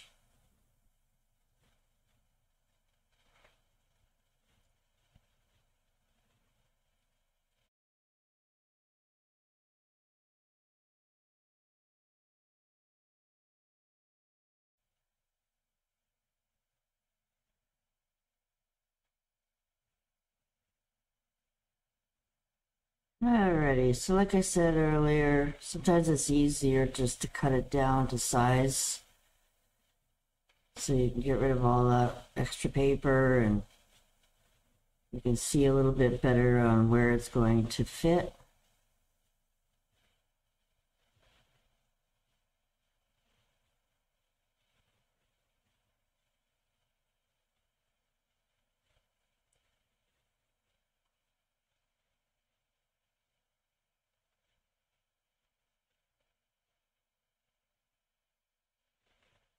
And add a little bit of tape on the top there, just lightly.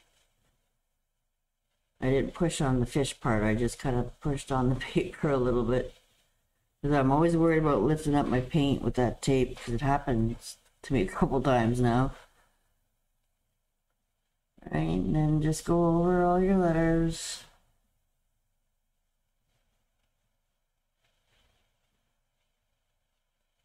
Make sure you can see it with the black graphite. If you've gone too dark with your blues, then you might have to use the white graphite paper, but I think we can see pretty good with that blue. Okay, so first you're going to base coat the little bobber all white. That way you can get it nice and bright red.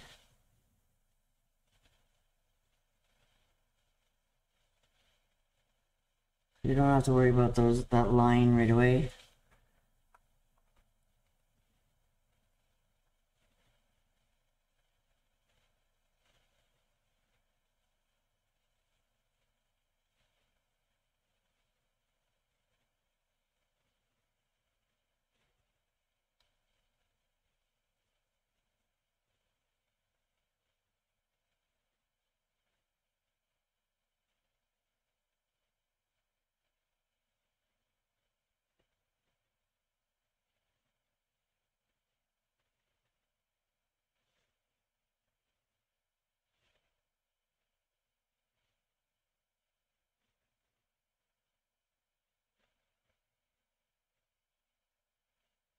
And I know you guys can't see it very good, but As long as you can see your transfer, that's all that really matters. And then what I'm actually going to use for these letters this time is a number 2. Now, you can use whatever you like. You can use a number 1 or a script liner. I just find with the coverage on the width of these letters that the number 2 just fits right in there perfectly.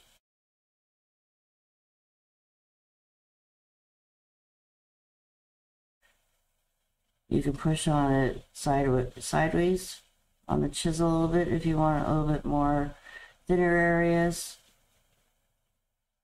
And you can just go over it a little bit wider in some areas. So definitely some of the wider areas I worry about the edge on one side, and then I will worry about the edge on the other side. I want to make it a little bit wider, bring it around.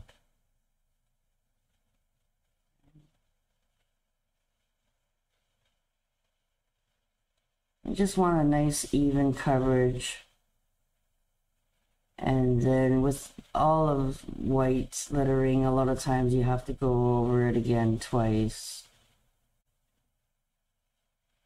Right, so the first time will take you a little longer.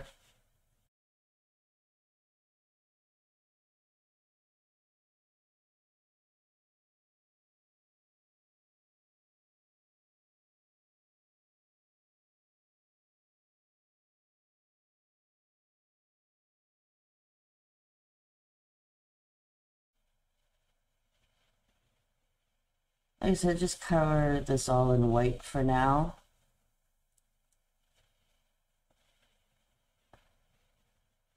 If you put red on a white wall, a gray wall, or a black wall, you'll get 3 different colors of red. And because we want to use the nice bright apple red, we really want that intensity. We want to bring that value back up again, so we need to get that white under it.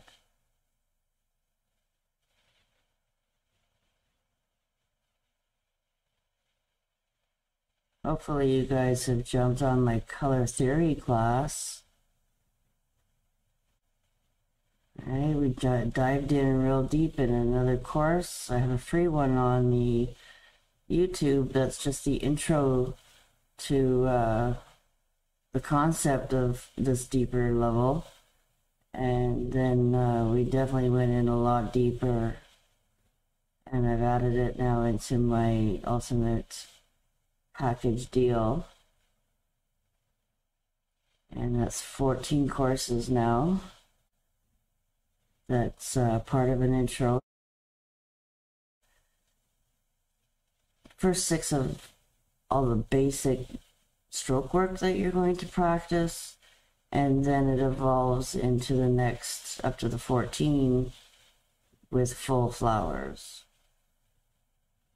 Then there's loads of bonus projects along the way, and then we've done a couple boot camps and challenges of one stroke along the way, so I've added all the recordings of that as well.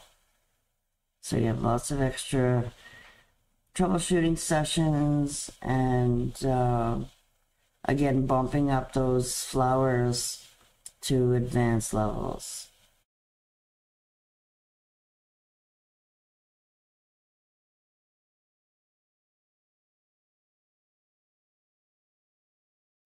So if you haven't jumped on my full complete intro to one stroke ultimate package deal, that's basically where I teach you all of the tips and tricks of everything that you need to know about one stroke.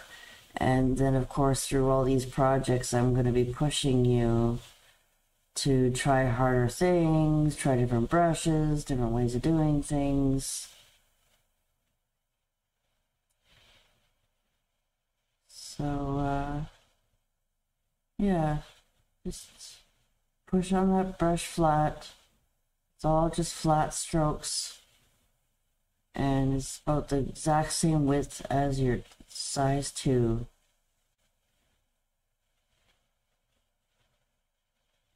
Just make sure you got a good size 2. they're probably one of the first brushes that get wrecked in your value set. For some reason we overload them and wreck the chisel on them.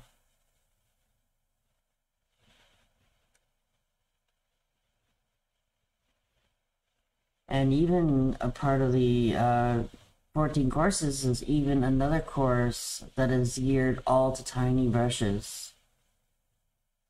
So if you want to learn a little bit more about how to manipulate these tiny little brushes and multi-loading them, creating flowers and tiny little bugs, I have a whole course just on tiny painting too.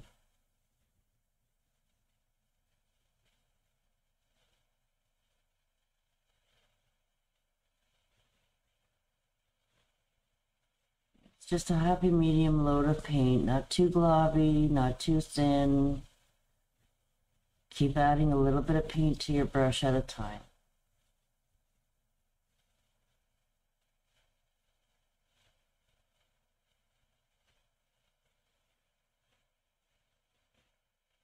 And it's nice and smooth.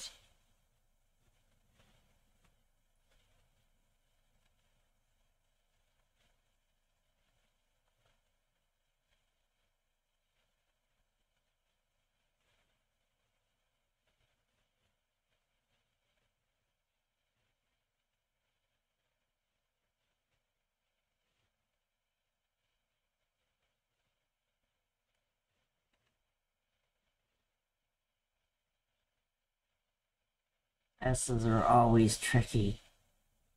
Alright, so just remember that you're pushing on it to get it in fat in some areas. Turn your brush a little bit on a, almost on an angle sideways to get it coming in a little bit slimmer.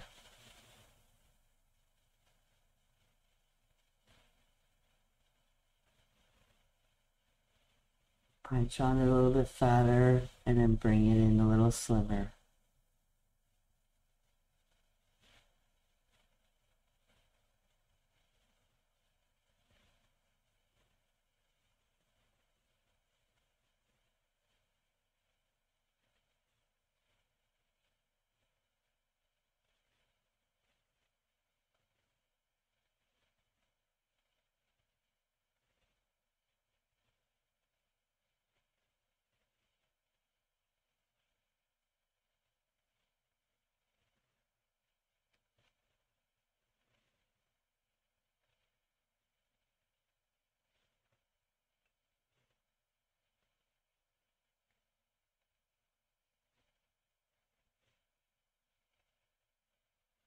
Just remember, guys, we will be putting a black line around the outside too, and that often will clean things up a little bit too. So if you got a little too fat in areas, then you could always put black on top of it and make it look a little bit thinner again.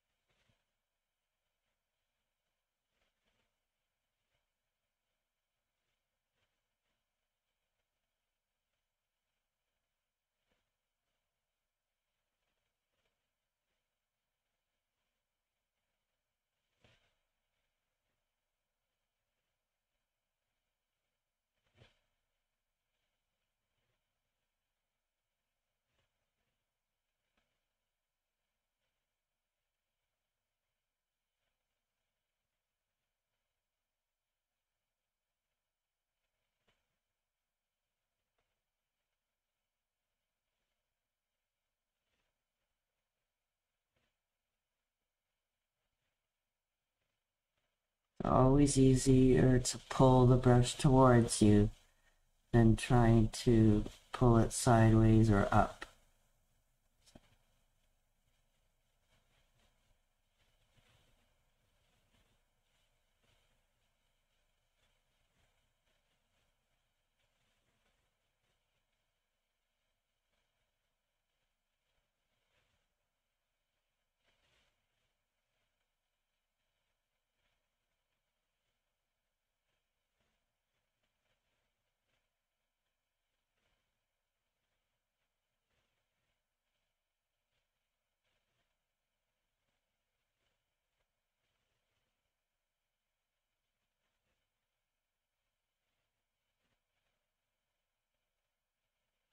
By the time you finish all your letters, that might be dry enough to come over and do a quick second coat.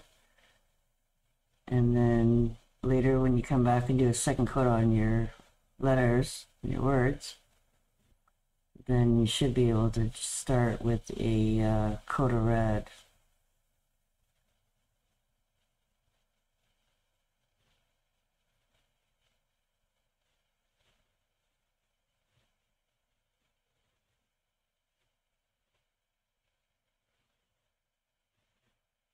And we'll let that dry.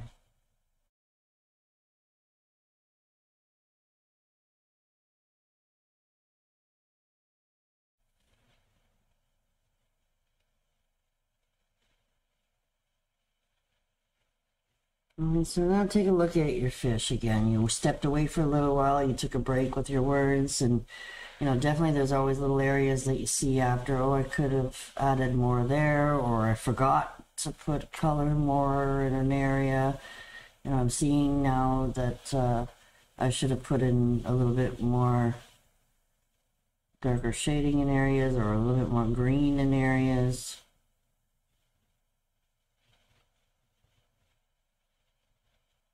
So I want to just kind of make sure that I'm happy with the things that are supposed to be behind, right? Should look a little deeper and more darker.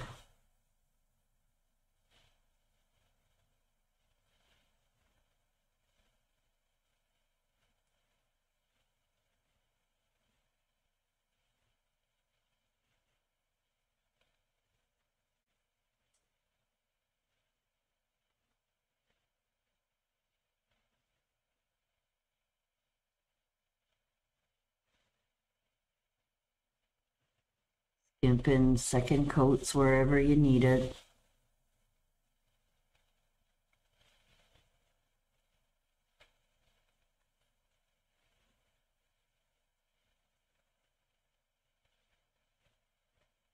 Right in front of his nose there, I didn't put any shading on the other side.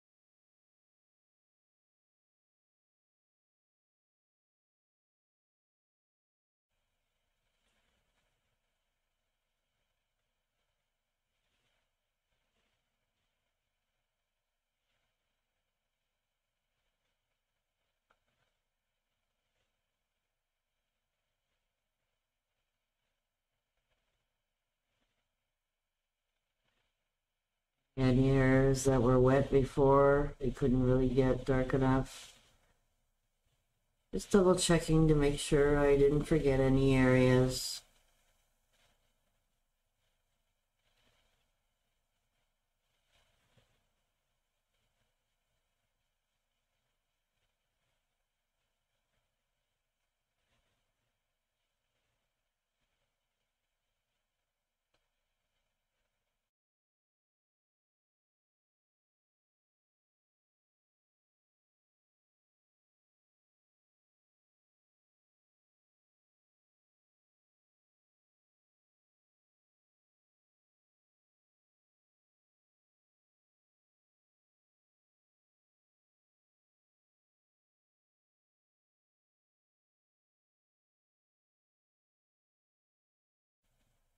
So now I'm making a gradient with just burnt umber and floating medium. And creating like an inner fin inside the fin, about the same shape.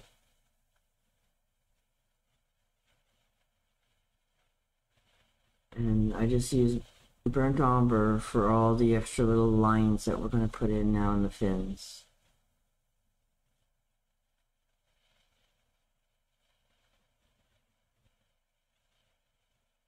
Yeah, so we can let that dry a little bit if you want, before you add more in there.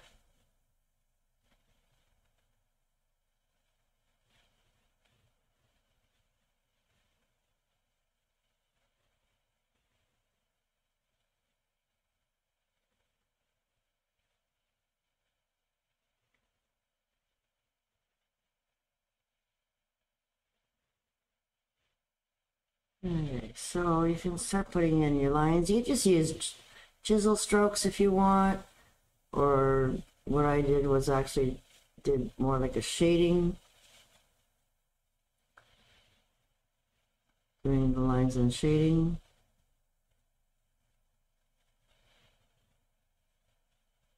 Right. Depending on what you want to do. It's all wet. The nice thing is that you can just kind of go over it all and smooth it all over and start over or dry it. Alright? You're not getting the looks that you want. Wipe it out, dry it up, and then go over them again. And just soft little stripes. You don't have to be too dark. They can be a little translucent.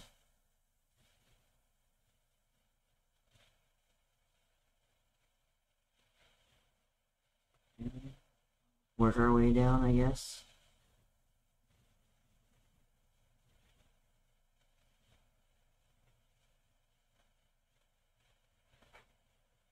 All your other shading is dry, then if you need to erase anything, then it's very easy.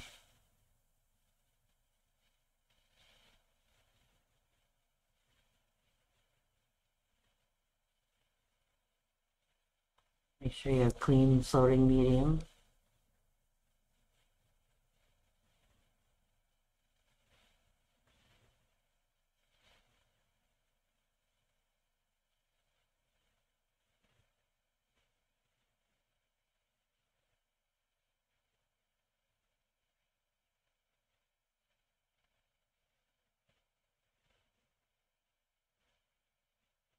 A little bit of a circle to it, not too straight.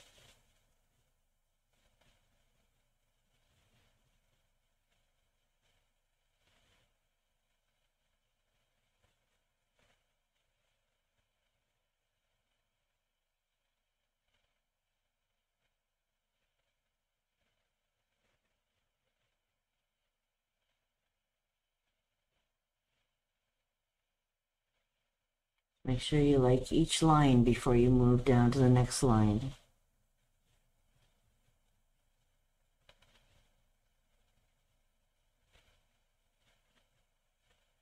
Now intensify your gills with one color.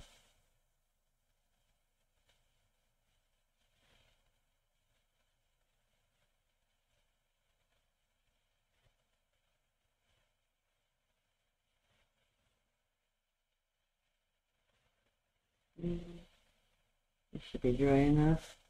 Just gonna add just a couple of little swoops. Circle kind of. It's like another smaller little layer.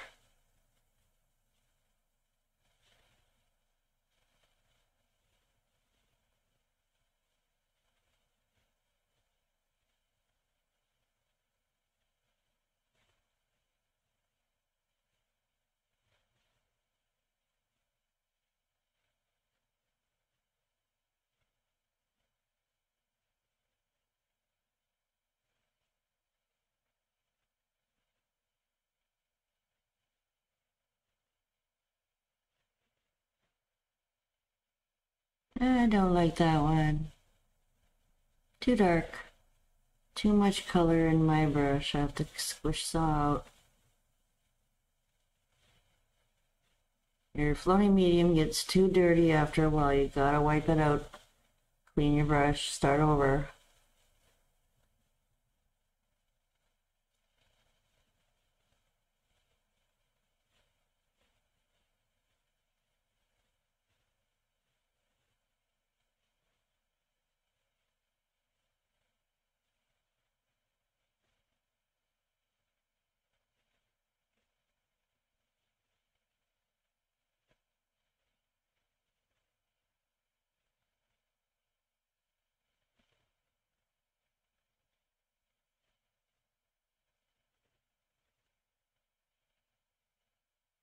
And then for the tail, you can do it all in one direction, but what makes it kind of neat too is that you can do one side, working your way towards the middle.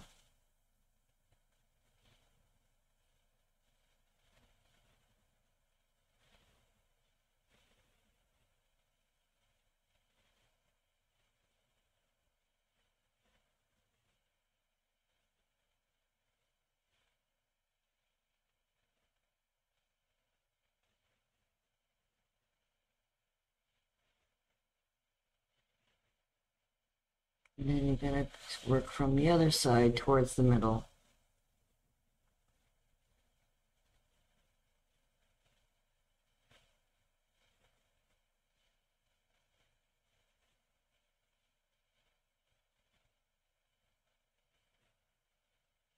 And then just as you're getting too close to the other line where you know you're going to touch the back of that stroke with your brush, you stop and then finish with just a couple chisel strokes in the middle.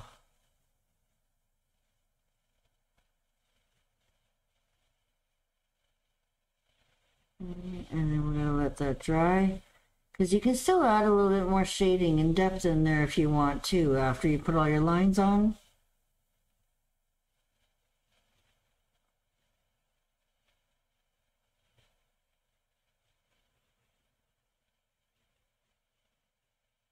I definitely enjoyed playing with this one. You know, I think I definitely am the type that loves all the extra little details and shading. And I used to be an airbrush artist at one time in the nail industry. I used to airbrush tiny little nails, and I just always loved that flawless fade.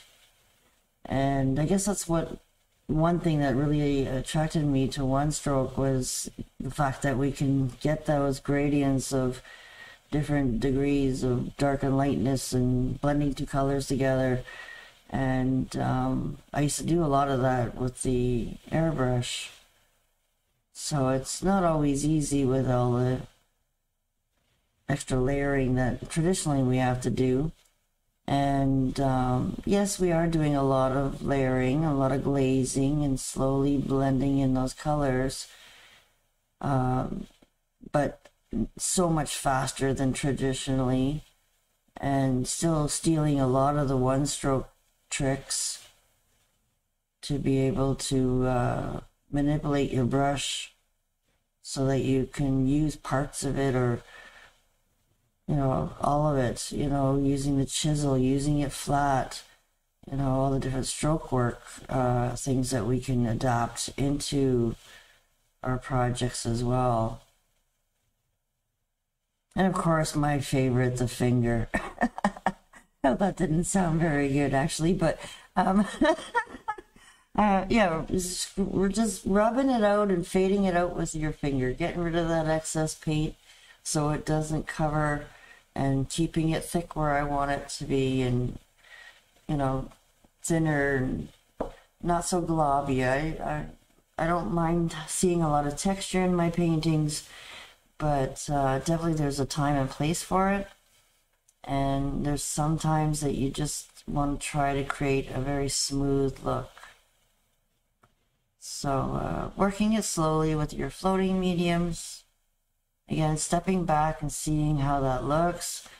It just seemed like it was still too bright or not blended into the fish properly. You can still add more shading on top of these lines once they're dry. You know, if things are looking too brownish, add a little bit more green. If they're looking too green, add a little bit more brown, you know, just to try to get that nice soft blend of natural colors.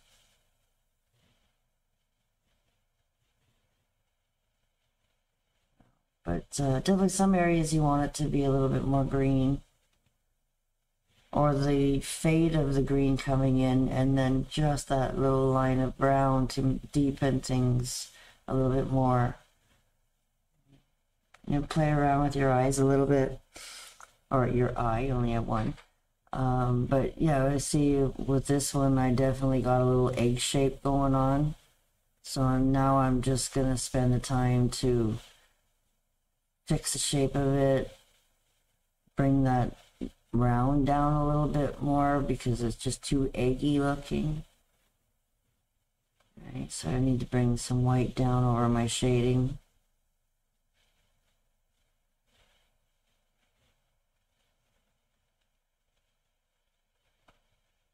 Right, once you know you're pretty much done with adding all your colors on the face, then it's just a quick tweak, right?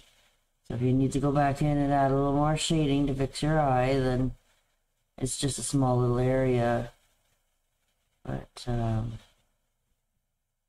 yeah, don't make fish eyes too oval. They definitely are more bubble, round kind of style eye.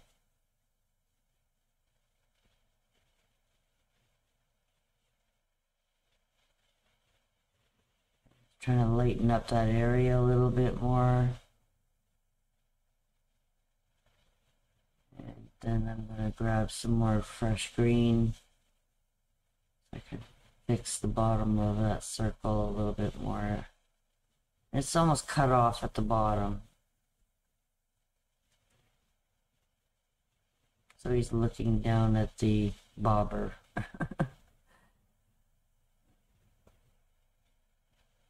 The more space you leave behind the eye, it'll change the view. So if you look at my original, it's pretty much even all the way around the eye. This time I'm making it a little bit different. I'm making them look down more, so I need more space behind the iris area. And now I'm just softening it a little bit with a bit of dirty white. Just loosely trying to get a gradient going on with my liner brush.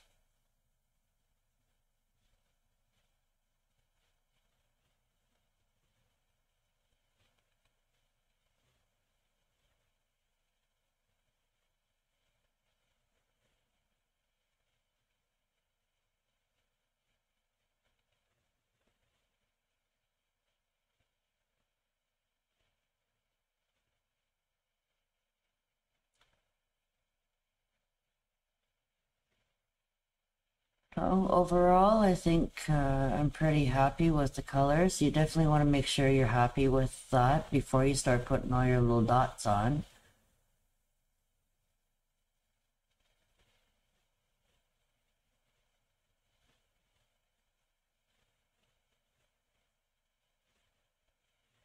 And we'll finish the eye first here. Just need a tiny little bit of black for now.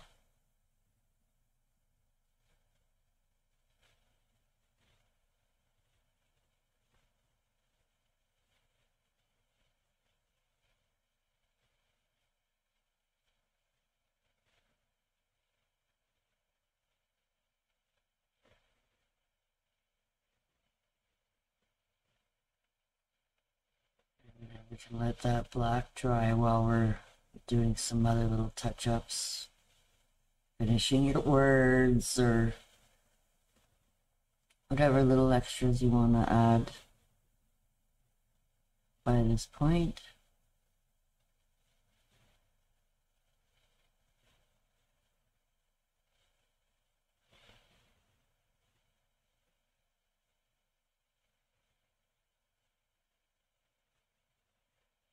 Sometimes I didn't do it in the original, but Again, I'm trying to create a little darker crease in his mouth. So, and just put just a little bit of black, or darken the brown. If you feel like your brown's not dark enough, you can always put a smidgen of black in your brown.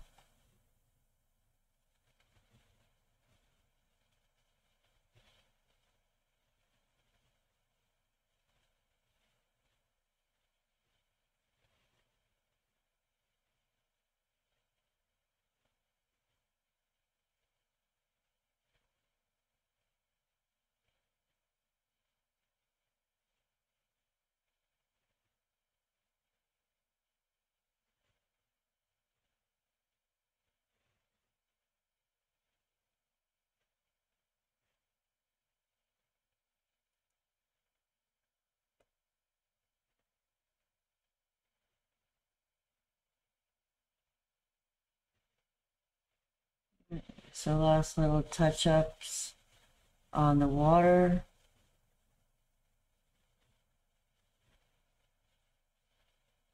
And now you can definitely get a little bit more specific.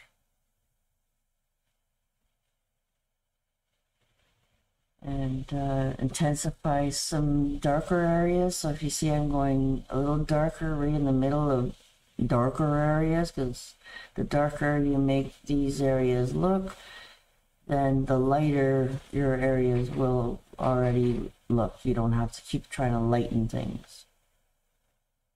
So I'm just making sure that I'm happy now with my depths.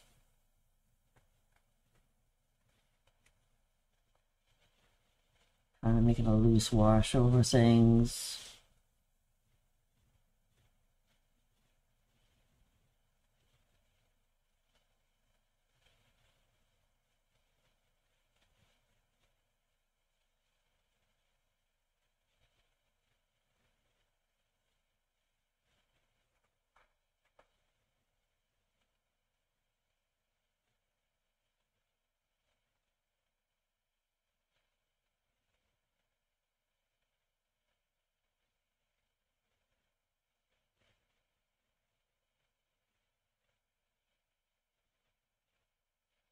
Lots of floating medium.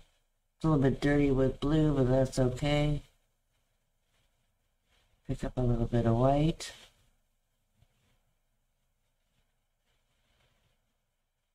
And we can start skimping in a little bit more of a wave look. Okay, so where I usually like to put those in is just under some light areas, or on top of, picked up black by accident there. So you're gonna skimp them up just on top of those darker areas,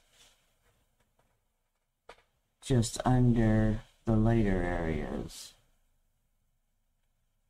Let's try that again. I did that too close to my little black pile there that I made.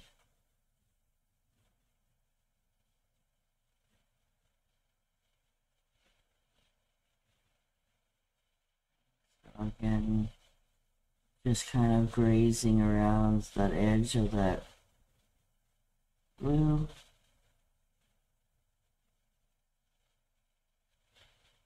Making it a little bit random, not so straight across is okay too. I'm just kind of making this like whimsical waves. They're not really, focused anywhere, just kind of random, brick layered.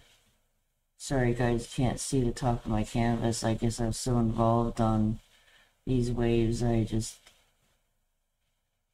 didn't move the camera for you. So yeah, I'm just kind of putting them here and there too. Right, see my brush is loaded with the white on the top, the way I'm skidding across. You can also skid with the white loaded at the bottom, where you're flipped over and pushing the paint down. See, I remember this spot coming. You think I was talking live when I first did that. But yeah, it's still fresh in my mind from the class, and definitely lots of tricks that I want to make sure that you guys were understanding that I had to narrate. And thank you for your patience through this video here. I'm pretty sure I covered every area that I originally talked about. But definitely anytime, any course, any project, you know, if you feel like you have more questions or you want to practice a little bit, and send that practice to me through my Facebook Messenger,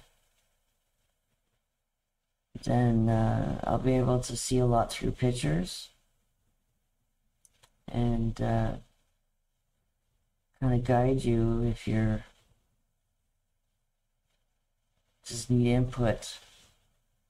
So you're trying to skimp this behind the fish in a way too, where it looks like the water was keep going, but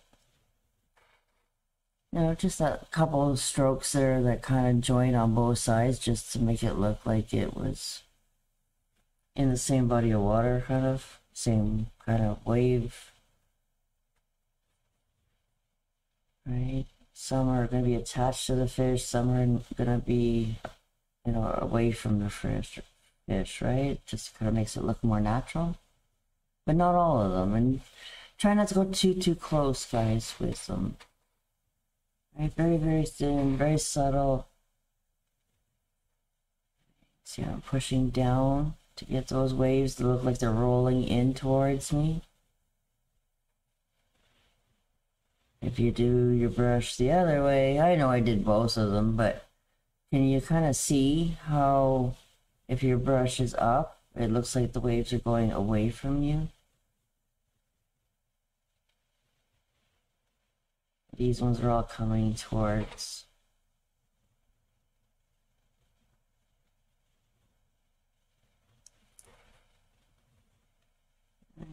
So again, just here and there between your words, maybe a little bit.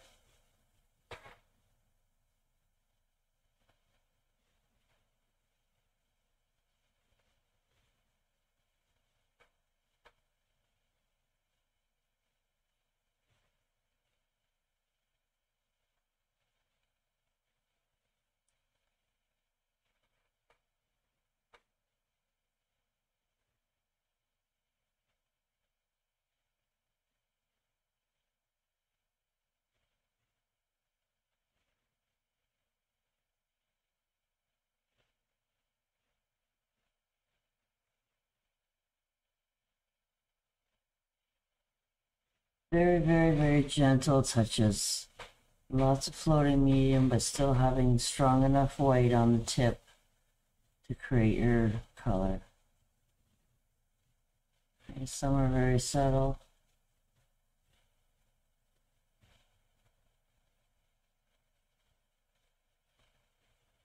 Noticing any areas, again, I can't just leave it alone, eh? Go step away, step away. Stand 3 feet back and squint your eyes. Nobody's looking at it that closely like you are right now. You're only gonna look at it for about 30 seconds and go, wow, and that's it. Maybe a minute or so if they really wanted to evaluate. Oh, look at all the colors they used. Right? Just making sure everything is really nice and soft and blended.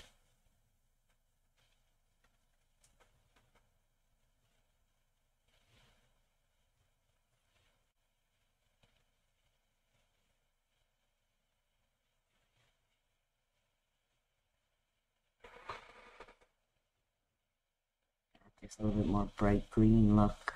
Alright, looking too brown under his chin.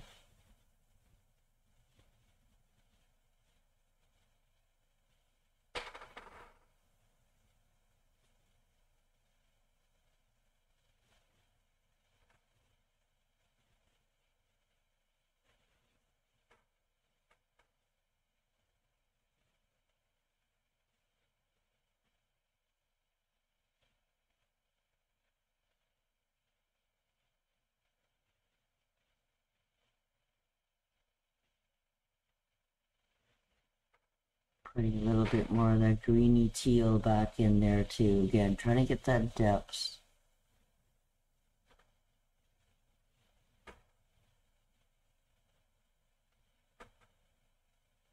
Doing a little bit of a wash.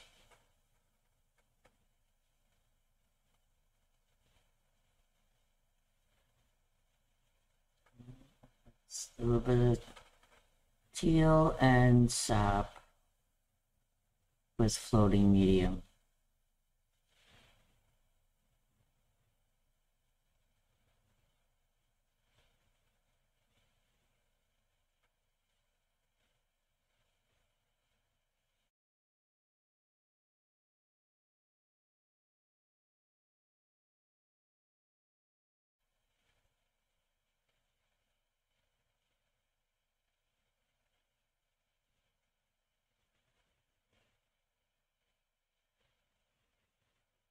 Okay, so now we're ready for our dots. Making a milky, translucent kind of brown. And then over to the side, I want to add a little bit of black. So I'm making a translucent wash with two colors. And there's some areas I want to kind of use the brown, some areas I want to use the black. Right? I don't want all my dots to be the same color. So I'm going to play around with a little smaller dots and definitely darker dots at the back because you're in a darker gradient. Right? And they're smaller because they're further away around the top of the head, right? That way it kind of makes it, adds to your 3D look.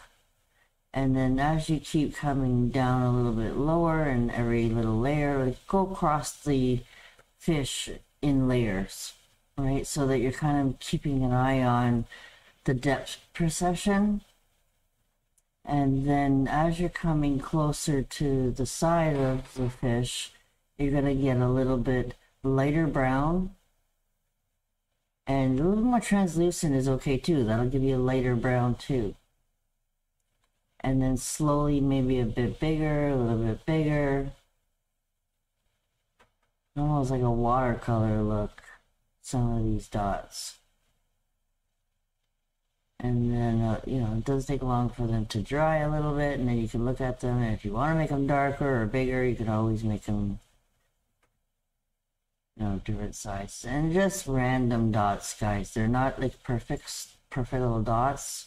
Maybe some of the little tiny ones are, but as they get bigger, you want them to be a little bit more squiggled, not perfect, just kind of random.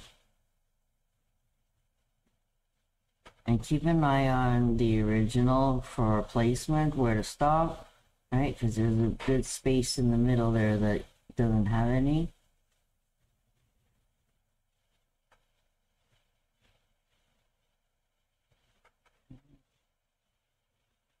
You can always go back and make some of them darker or make some of them bigger,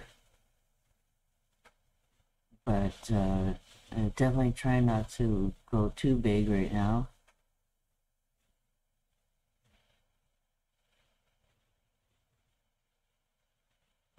And so I'm just using my number 2 flat again, so that I can get, you know, some bigger ones. And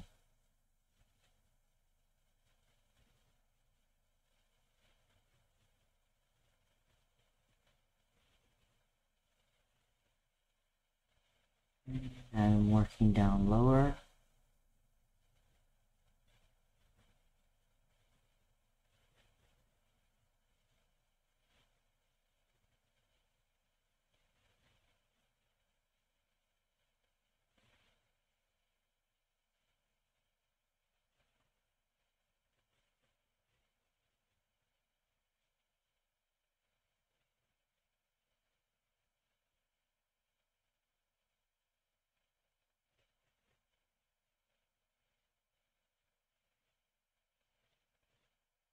I'm just using my number 1 script liner.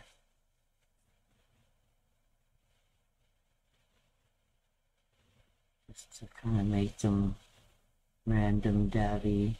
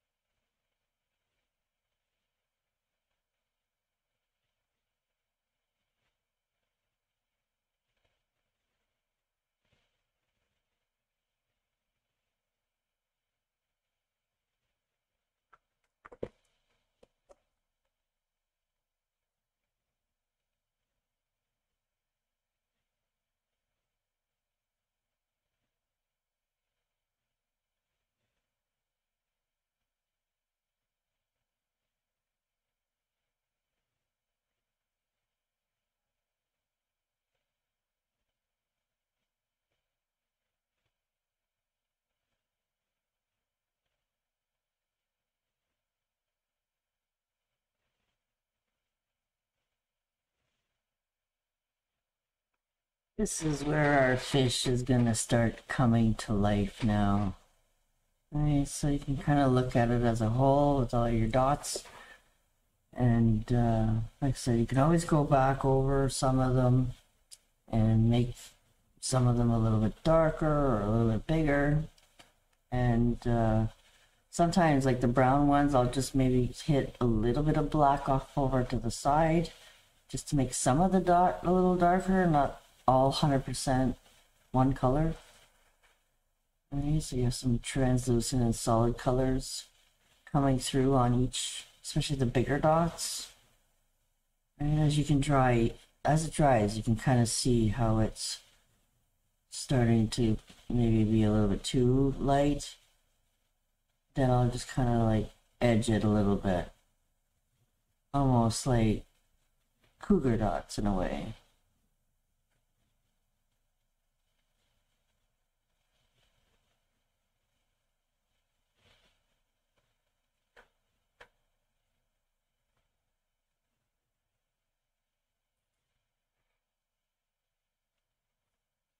There's a couple down here, I think.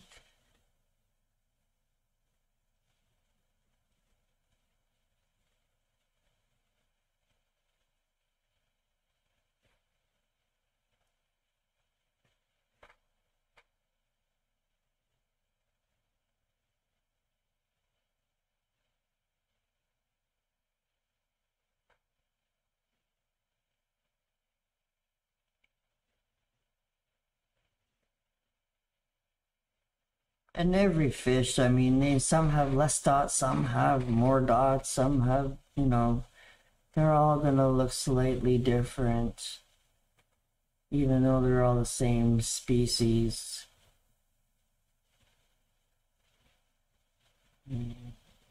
Slowly disappear smaller as you get down to the bottom of the mouse.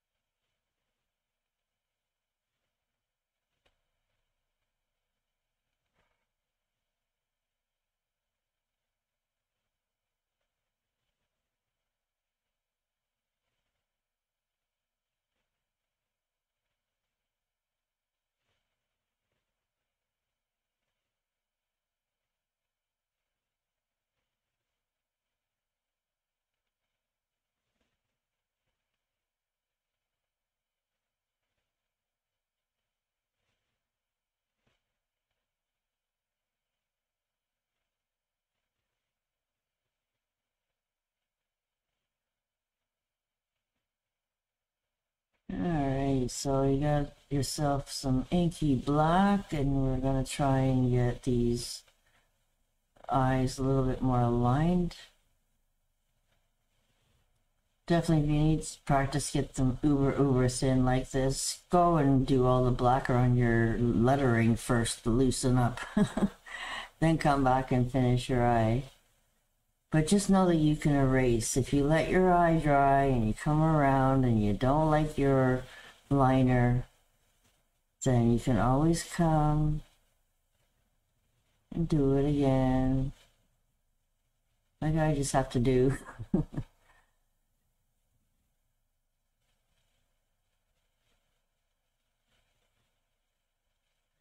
Sure it's dry. Try again, lighter touch, less water. Just enough to say you're putting a little line there. My little two handy clean, ready to erase.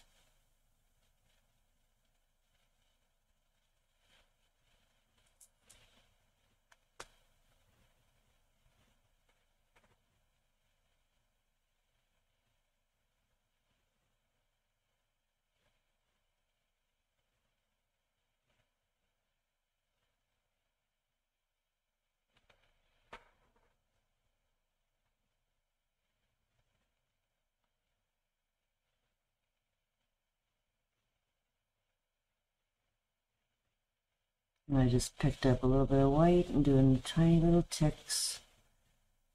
One bit smaller than the other.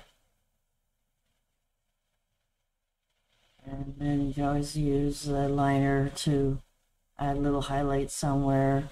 It's supposed to be a wet fish, right? So you could put, you know, little shine lines here and there. Brighten up some areas.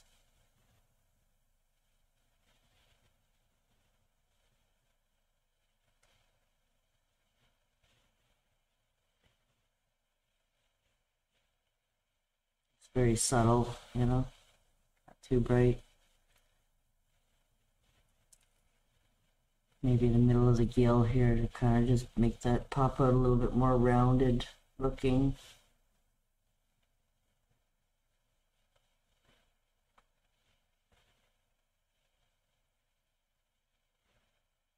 Just very subtle little white shine lines just to say maybe his mouth was wet, you know.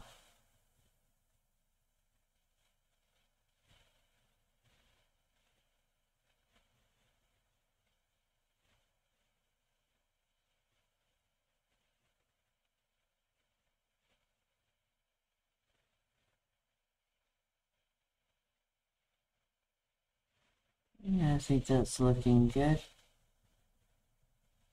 Try to make that look more round.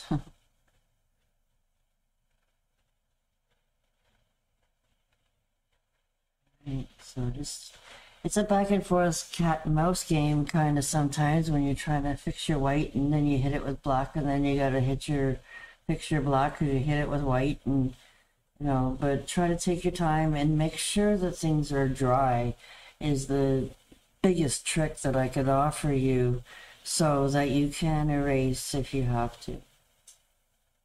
Okay, so now I'm just going over my letters really quickly with my number 2 script liner. And literally quickly, we're at the point now where you don't want to watch me do these letters again. But definitely, oops, go over it again. And make that white nice and bright.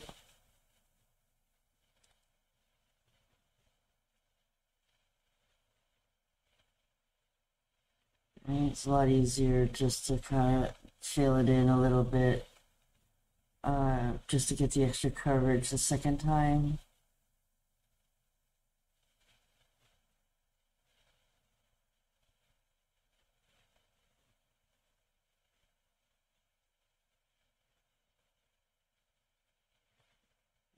That's much better.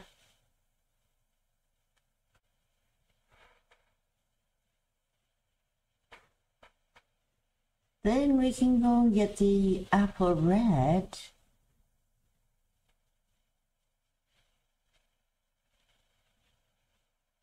and finish our bobber. So the bottom half, a little bit of a smile there, and make it look like it's round. And this size, I would just make it one color. If I was making it a little bit bigger, maybe, then I'd put more detail, maybe shade it with berry wine or something to make it have a little bit more dimension. But we're going to be lining it all just like we're doing the letters, so it'll all have a little extra dimension there added to it. A bit more red topper there, where it actually attaches to the line if you don't know anything about fishing.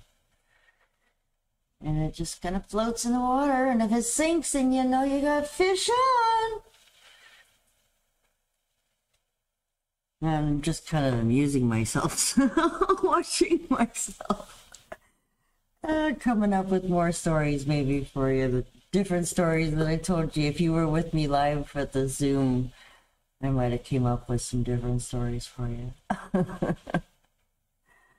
But yeah, definitely it's a lot of fun to do something different and share my experience with you on how I try to get these colors blended together.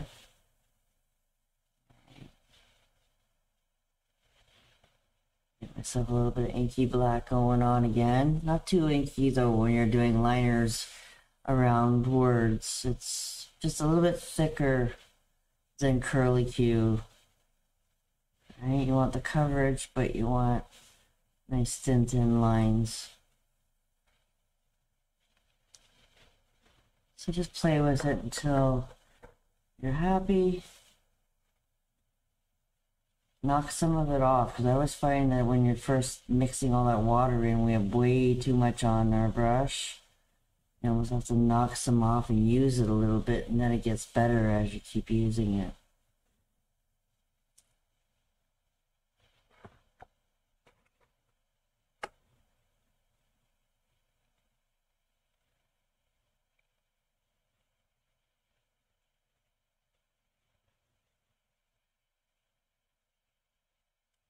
Always try to pull whenever possible.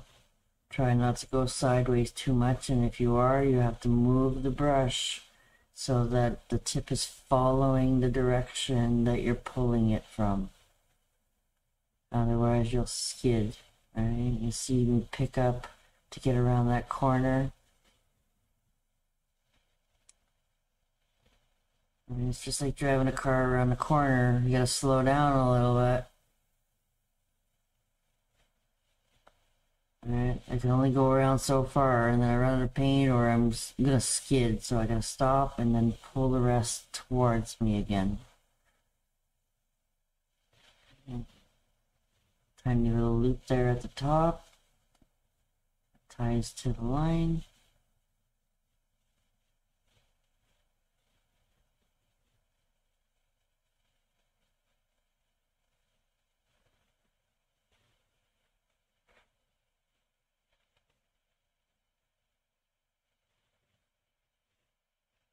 And it just helps pop things up. Again, clean things up. This is your opportunity to kind of fix things if you went too thick with your white, and slightly cover some of it. Make it thinner again.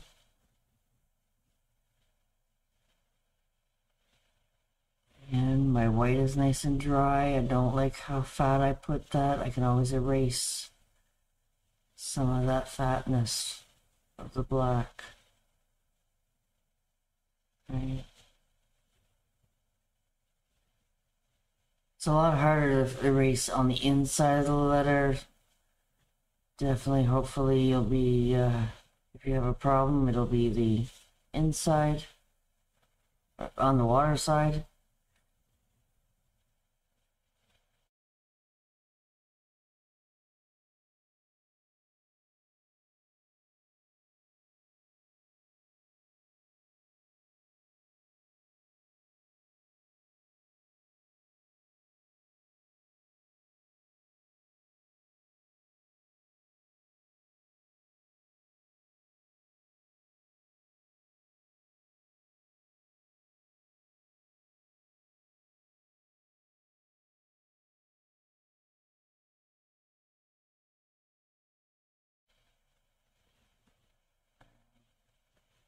Gotta be comfortable going flip, flop, flip, flop.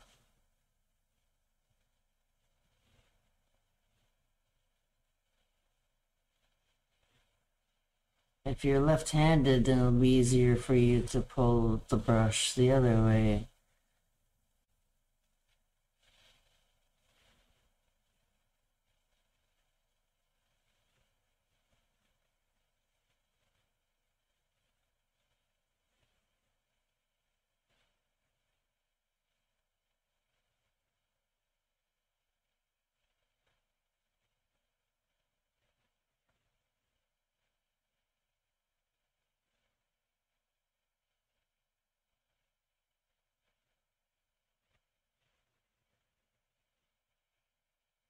Down.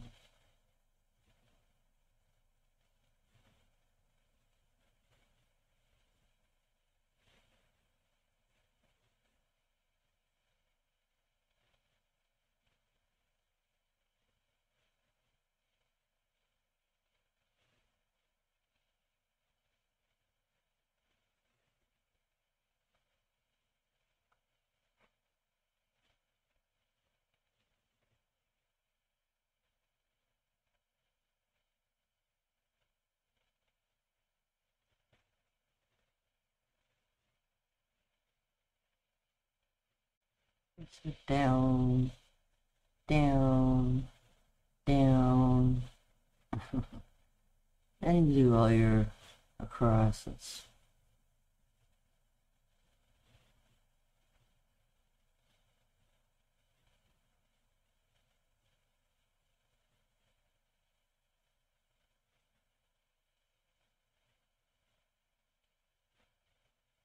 Kind of loosen up and you get into the groove of things.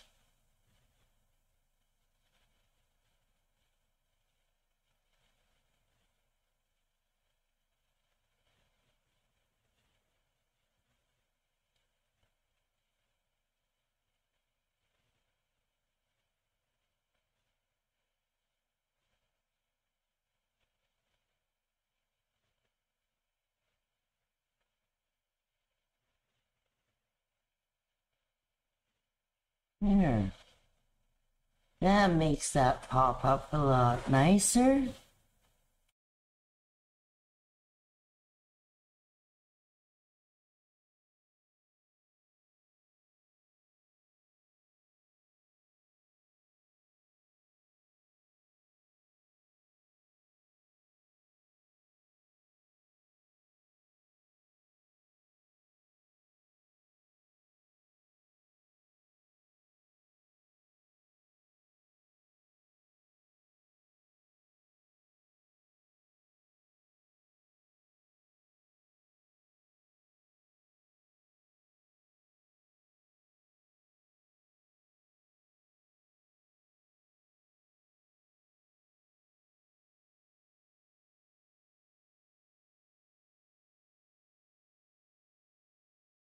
Do you see how shiny the other one is? That's because I've already varnished it.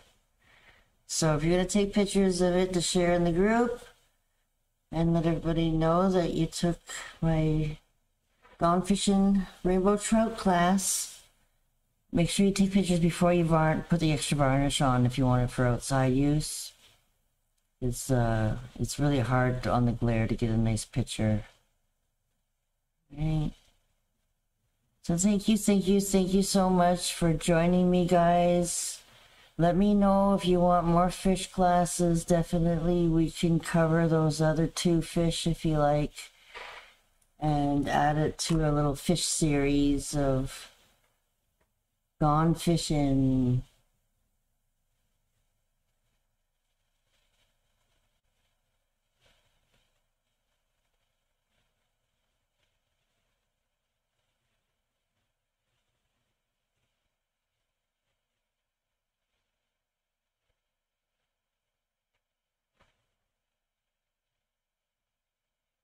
A little shine line there. I always add shine lines into the curly cue too. I didn't in the original, but I sometimes like adding little bits of highlights to them. And sometimes you can multi-load your brush with black and white, but it's sometimes hard. So if you put the black down first and then just kind of skimp in just a very subtle white along the edge of it, kind of gives it a little bit more of a 3D look to it.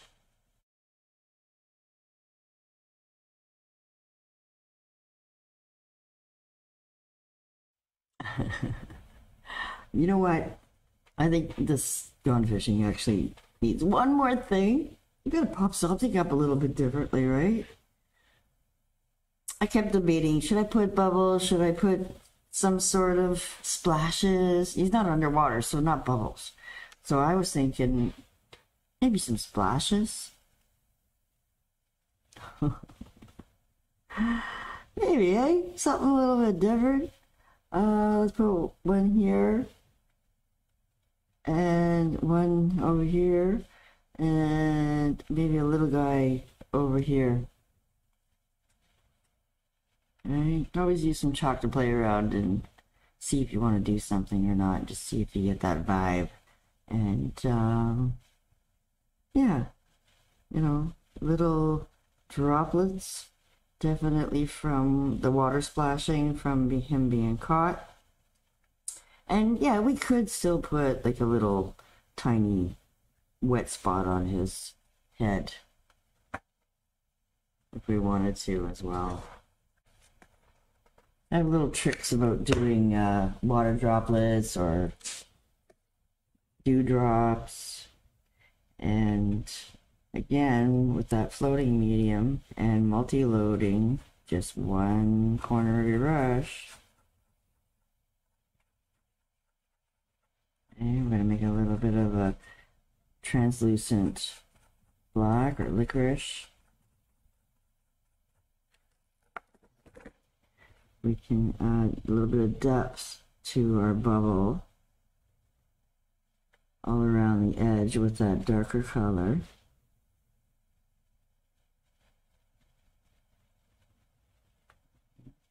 Bring that down.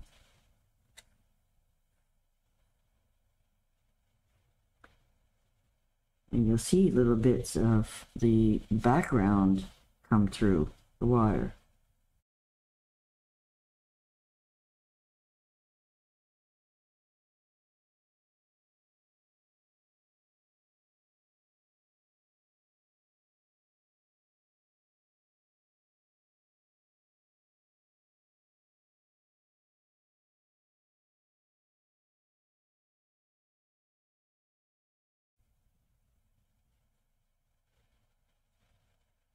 Making those little water droplets bounce.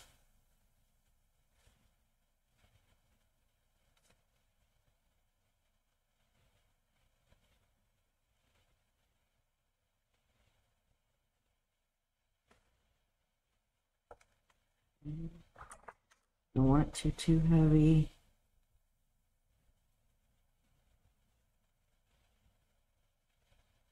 Rinse some of it away before it sets.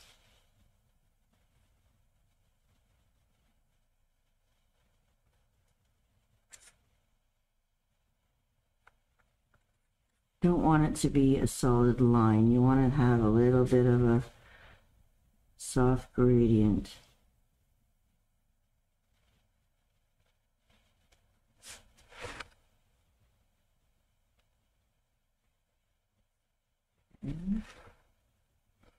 Then we're going to add a little bit of shading underneath.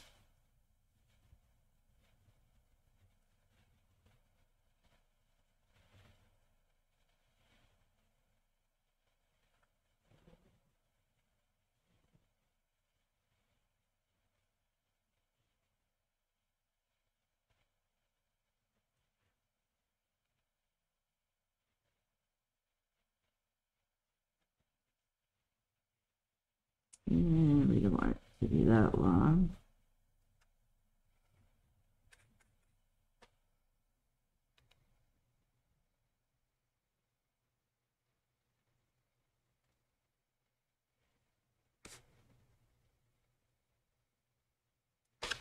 For you guys that have never seen water droplets before, done the one stroke way, I did a fruit series, and we did a bunch of little water droplets on there. Okay, so we just want to add that little bit of shade under it now on the sides.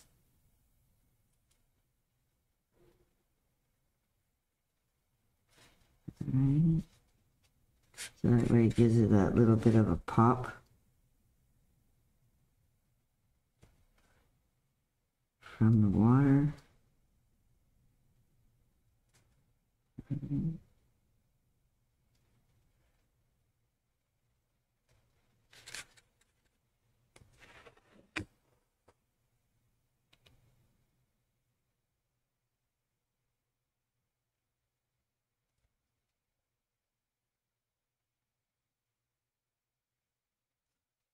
Shading there.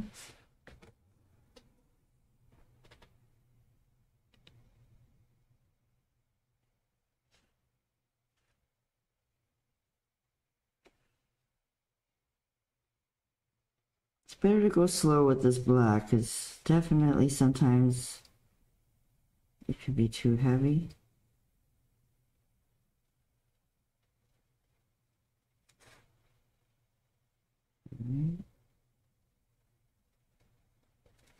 And once we get the shapes that we're looking for with the black,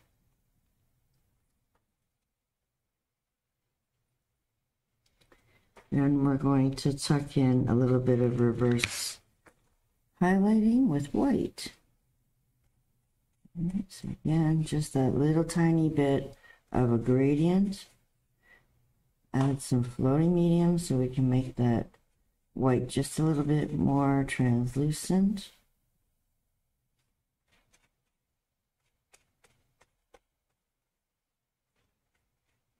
Then I'm going to flip my fish upside down, and I'm going to add some white highlights. I guess I made that a little too translucent.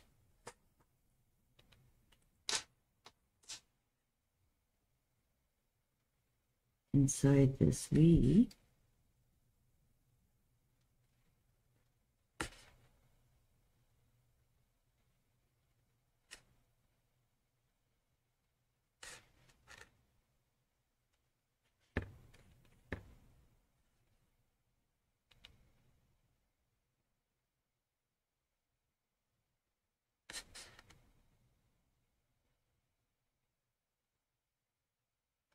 Yep, all around the bottom.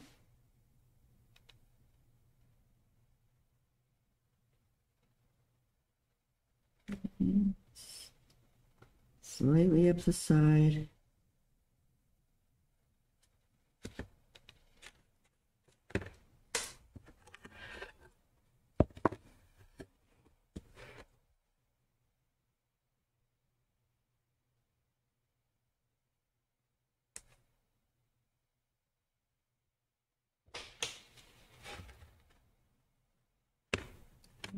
Definitely want one side to be a little bit brighter than the other.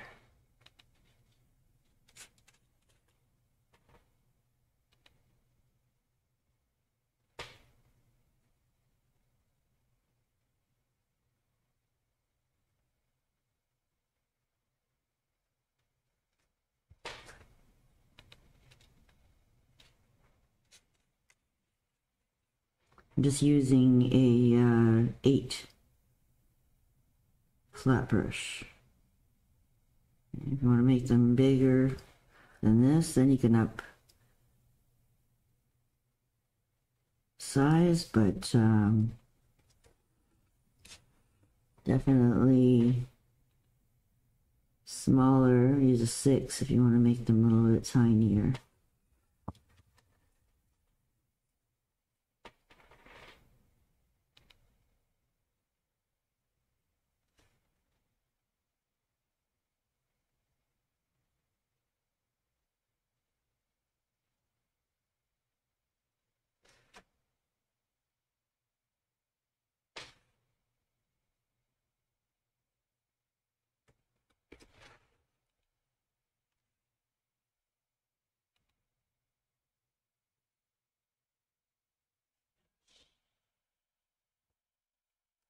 There, that's looking a little bit better.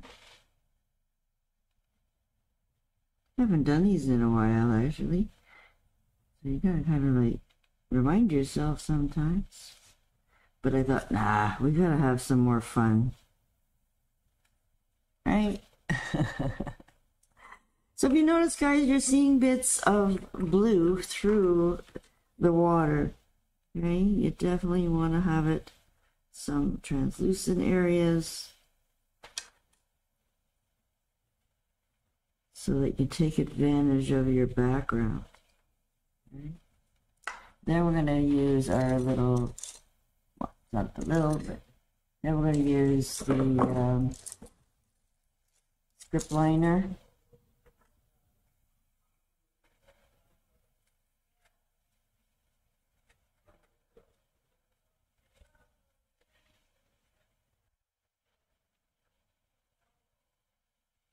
And add little highlight areas.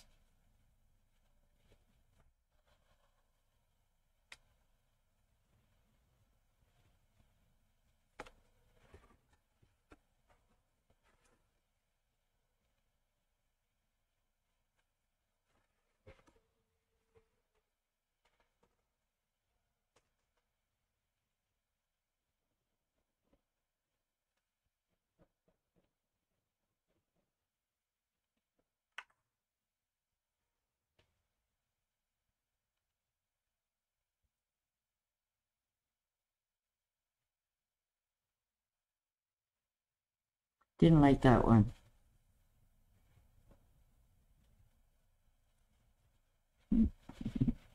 Still don't like it that big. Just a little bit of a shine tick.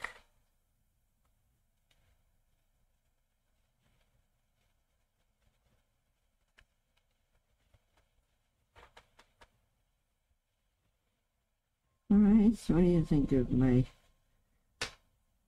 splash marks?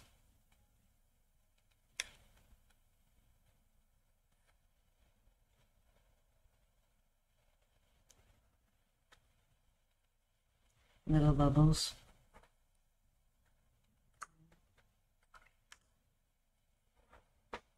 And what I like to do too is add a bit more blue. Right, so if you're gonna have to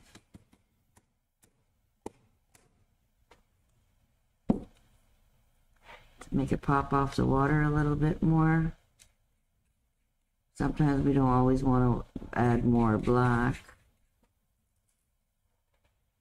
So you can always add a little bit more of the blue shading.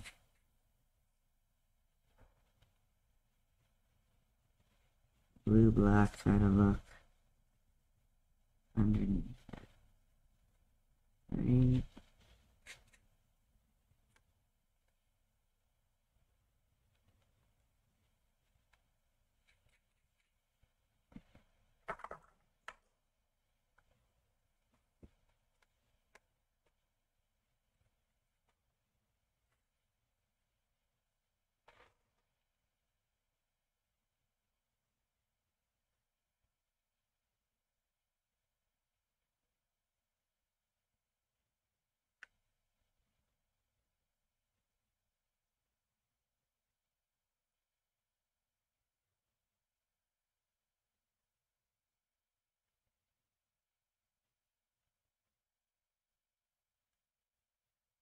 Yeah, there we go. That makes it a little bit softer.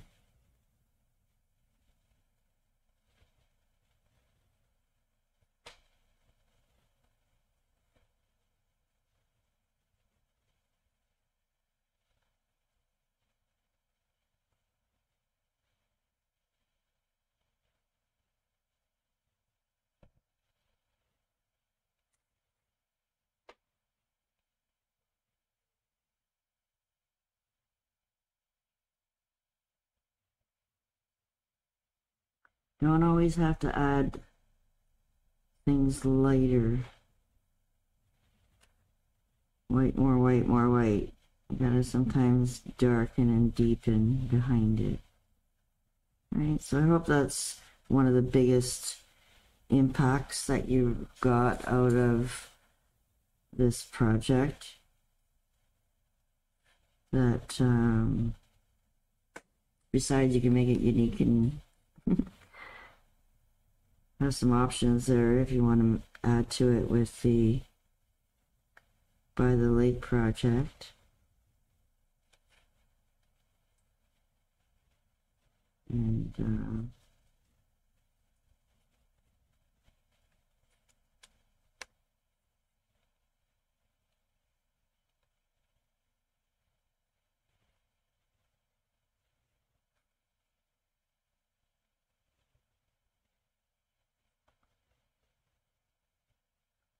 all these little extra details, they don't really make a difference.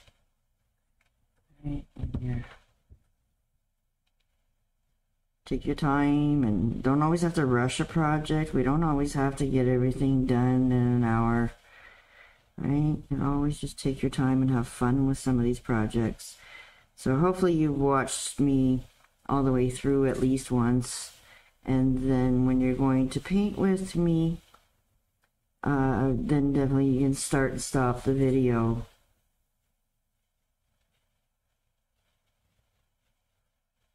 Alright, so I'll make that a little bit brighter. Just kind of like adding a little bit more to my waves.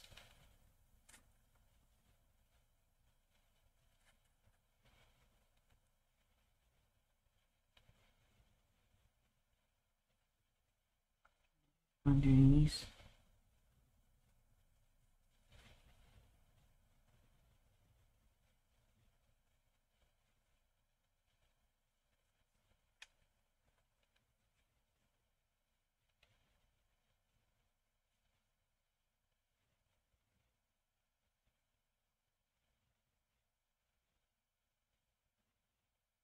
Yeah, I almost thought it was done and I added my little signature here, but I started thinking, no, it needs more, it needs more, it needs to have a little bit more. Now I gotta go and add some water drops to my original guy. Hey, what do you think? Do you like it before or after?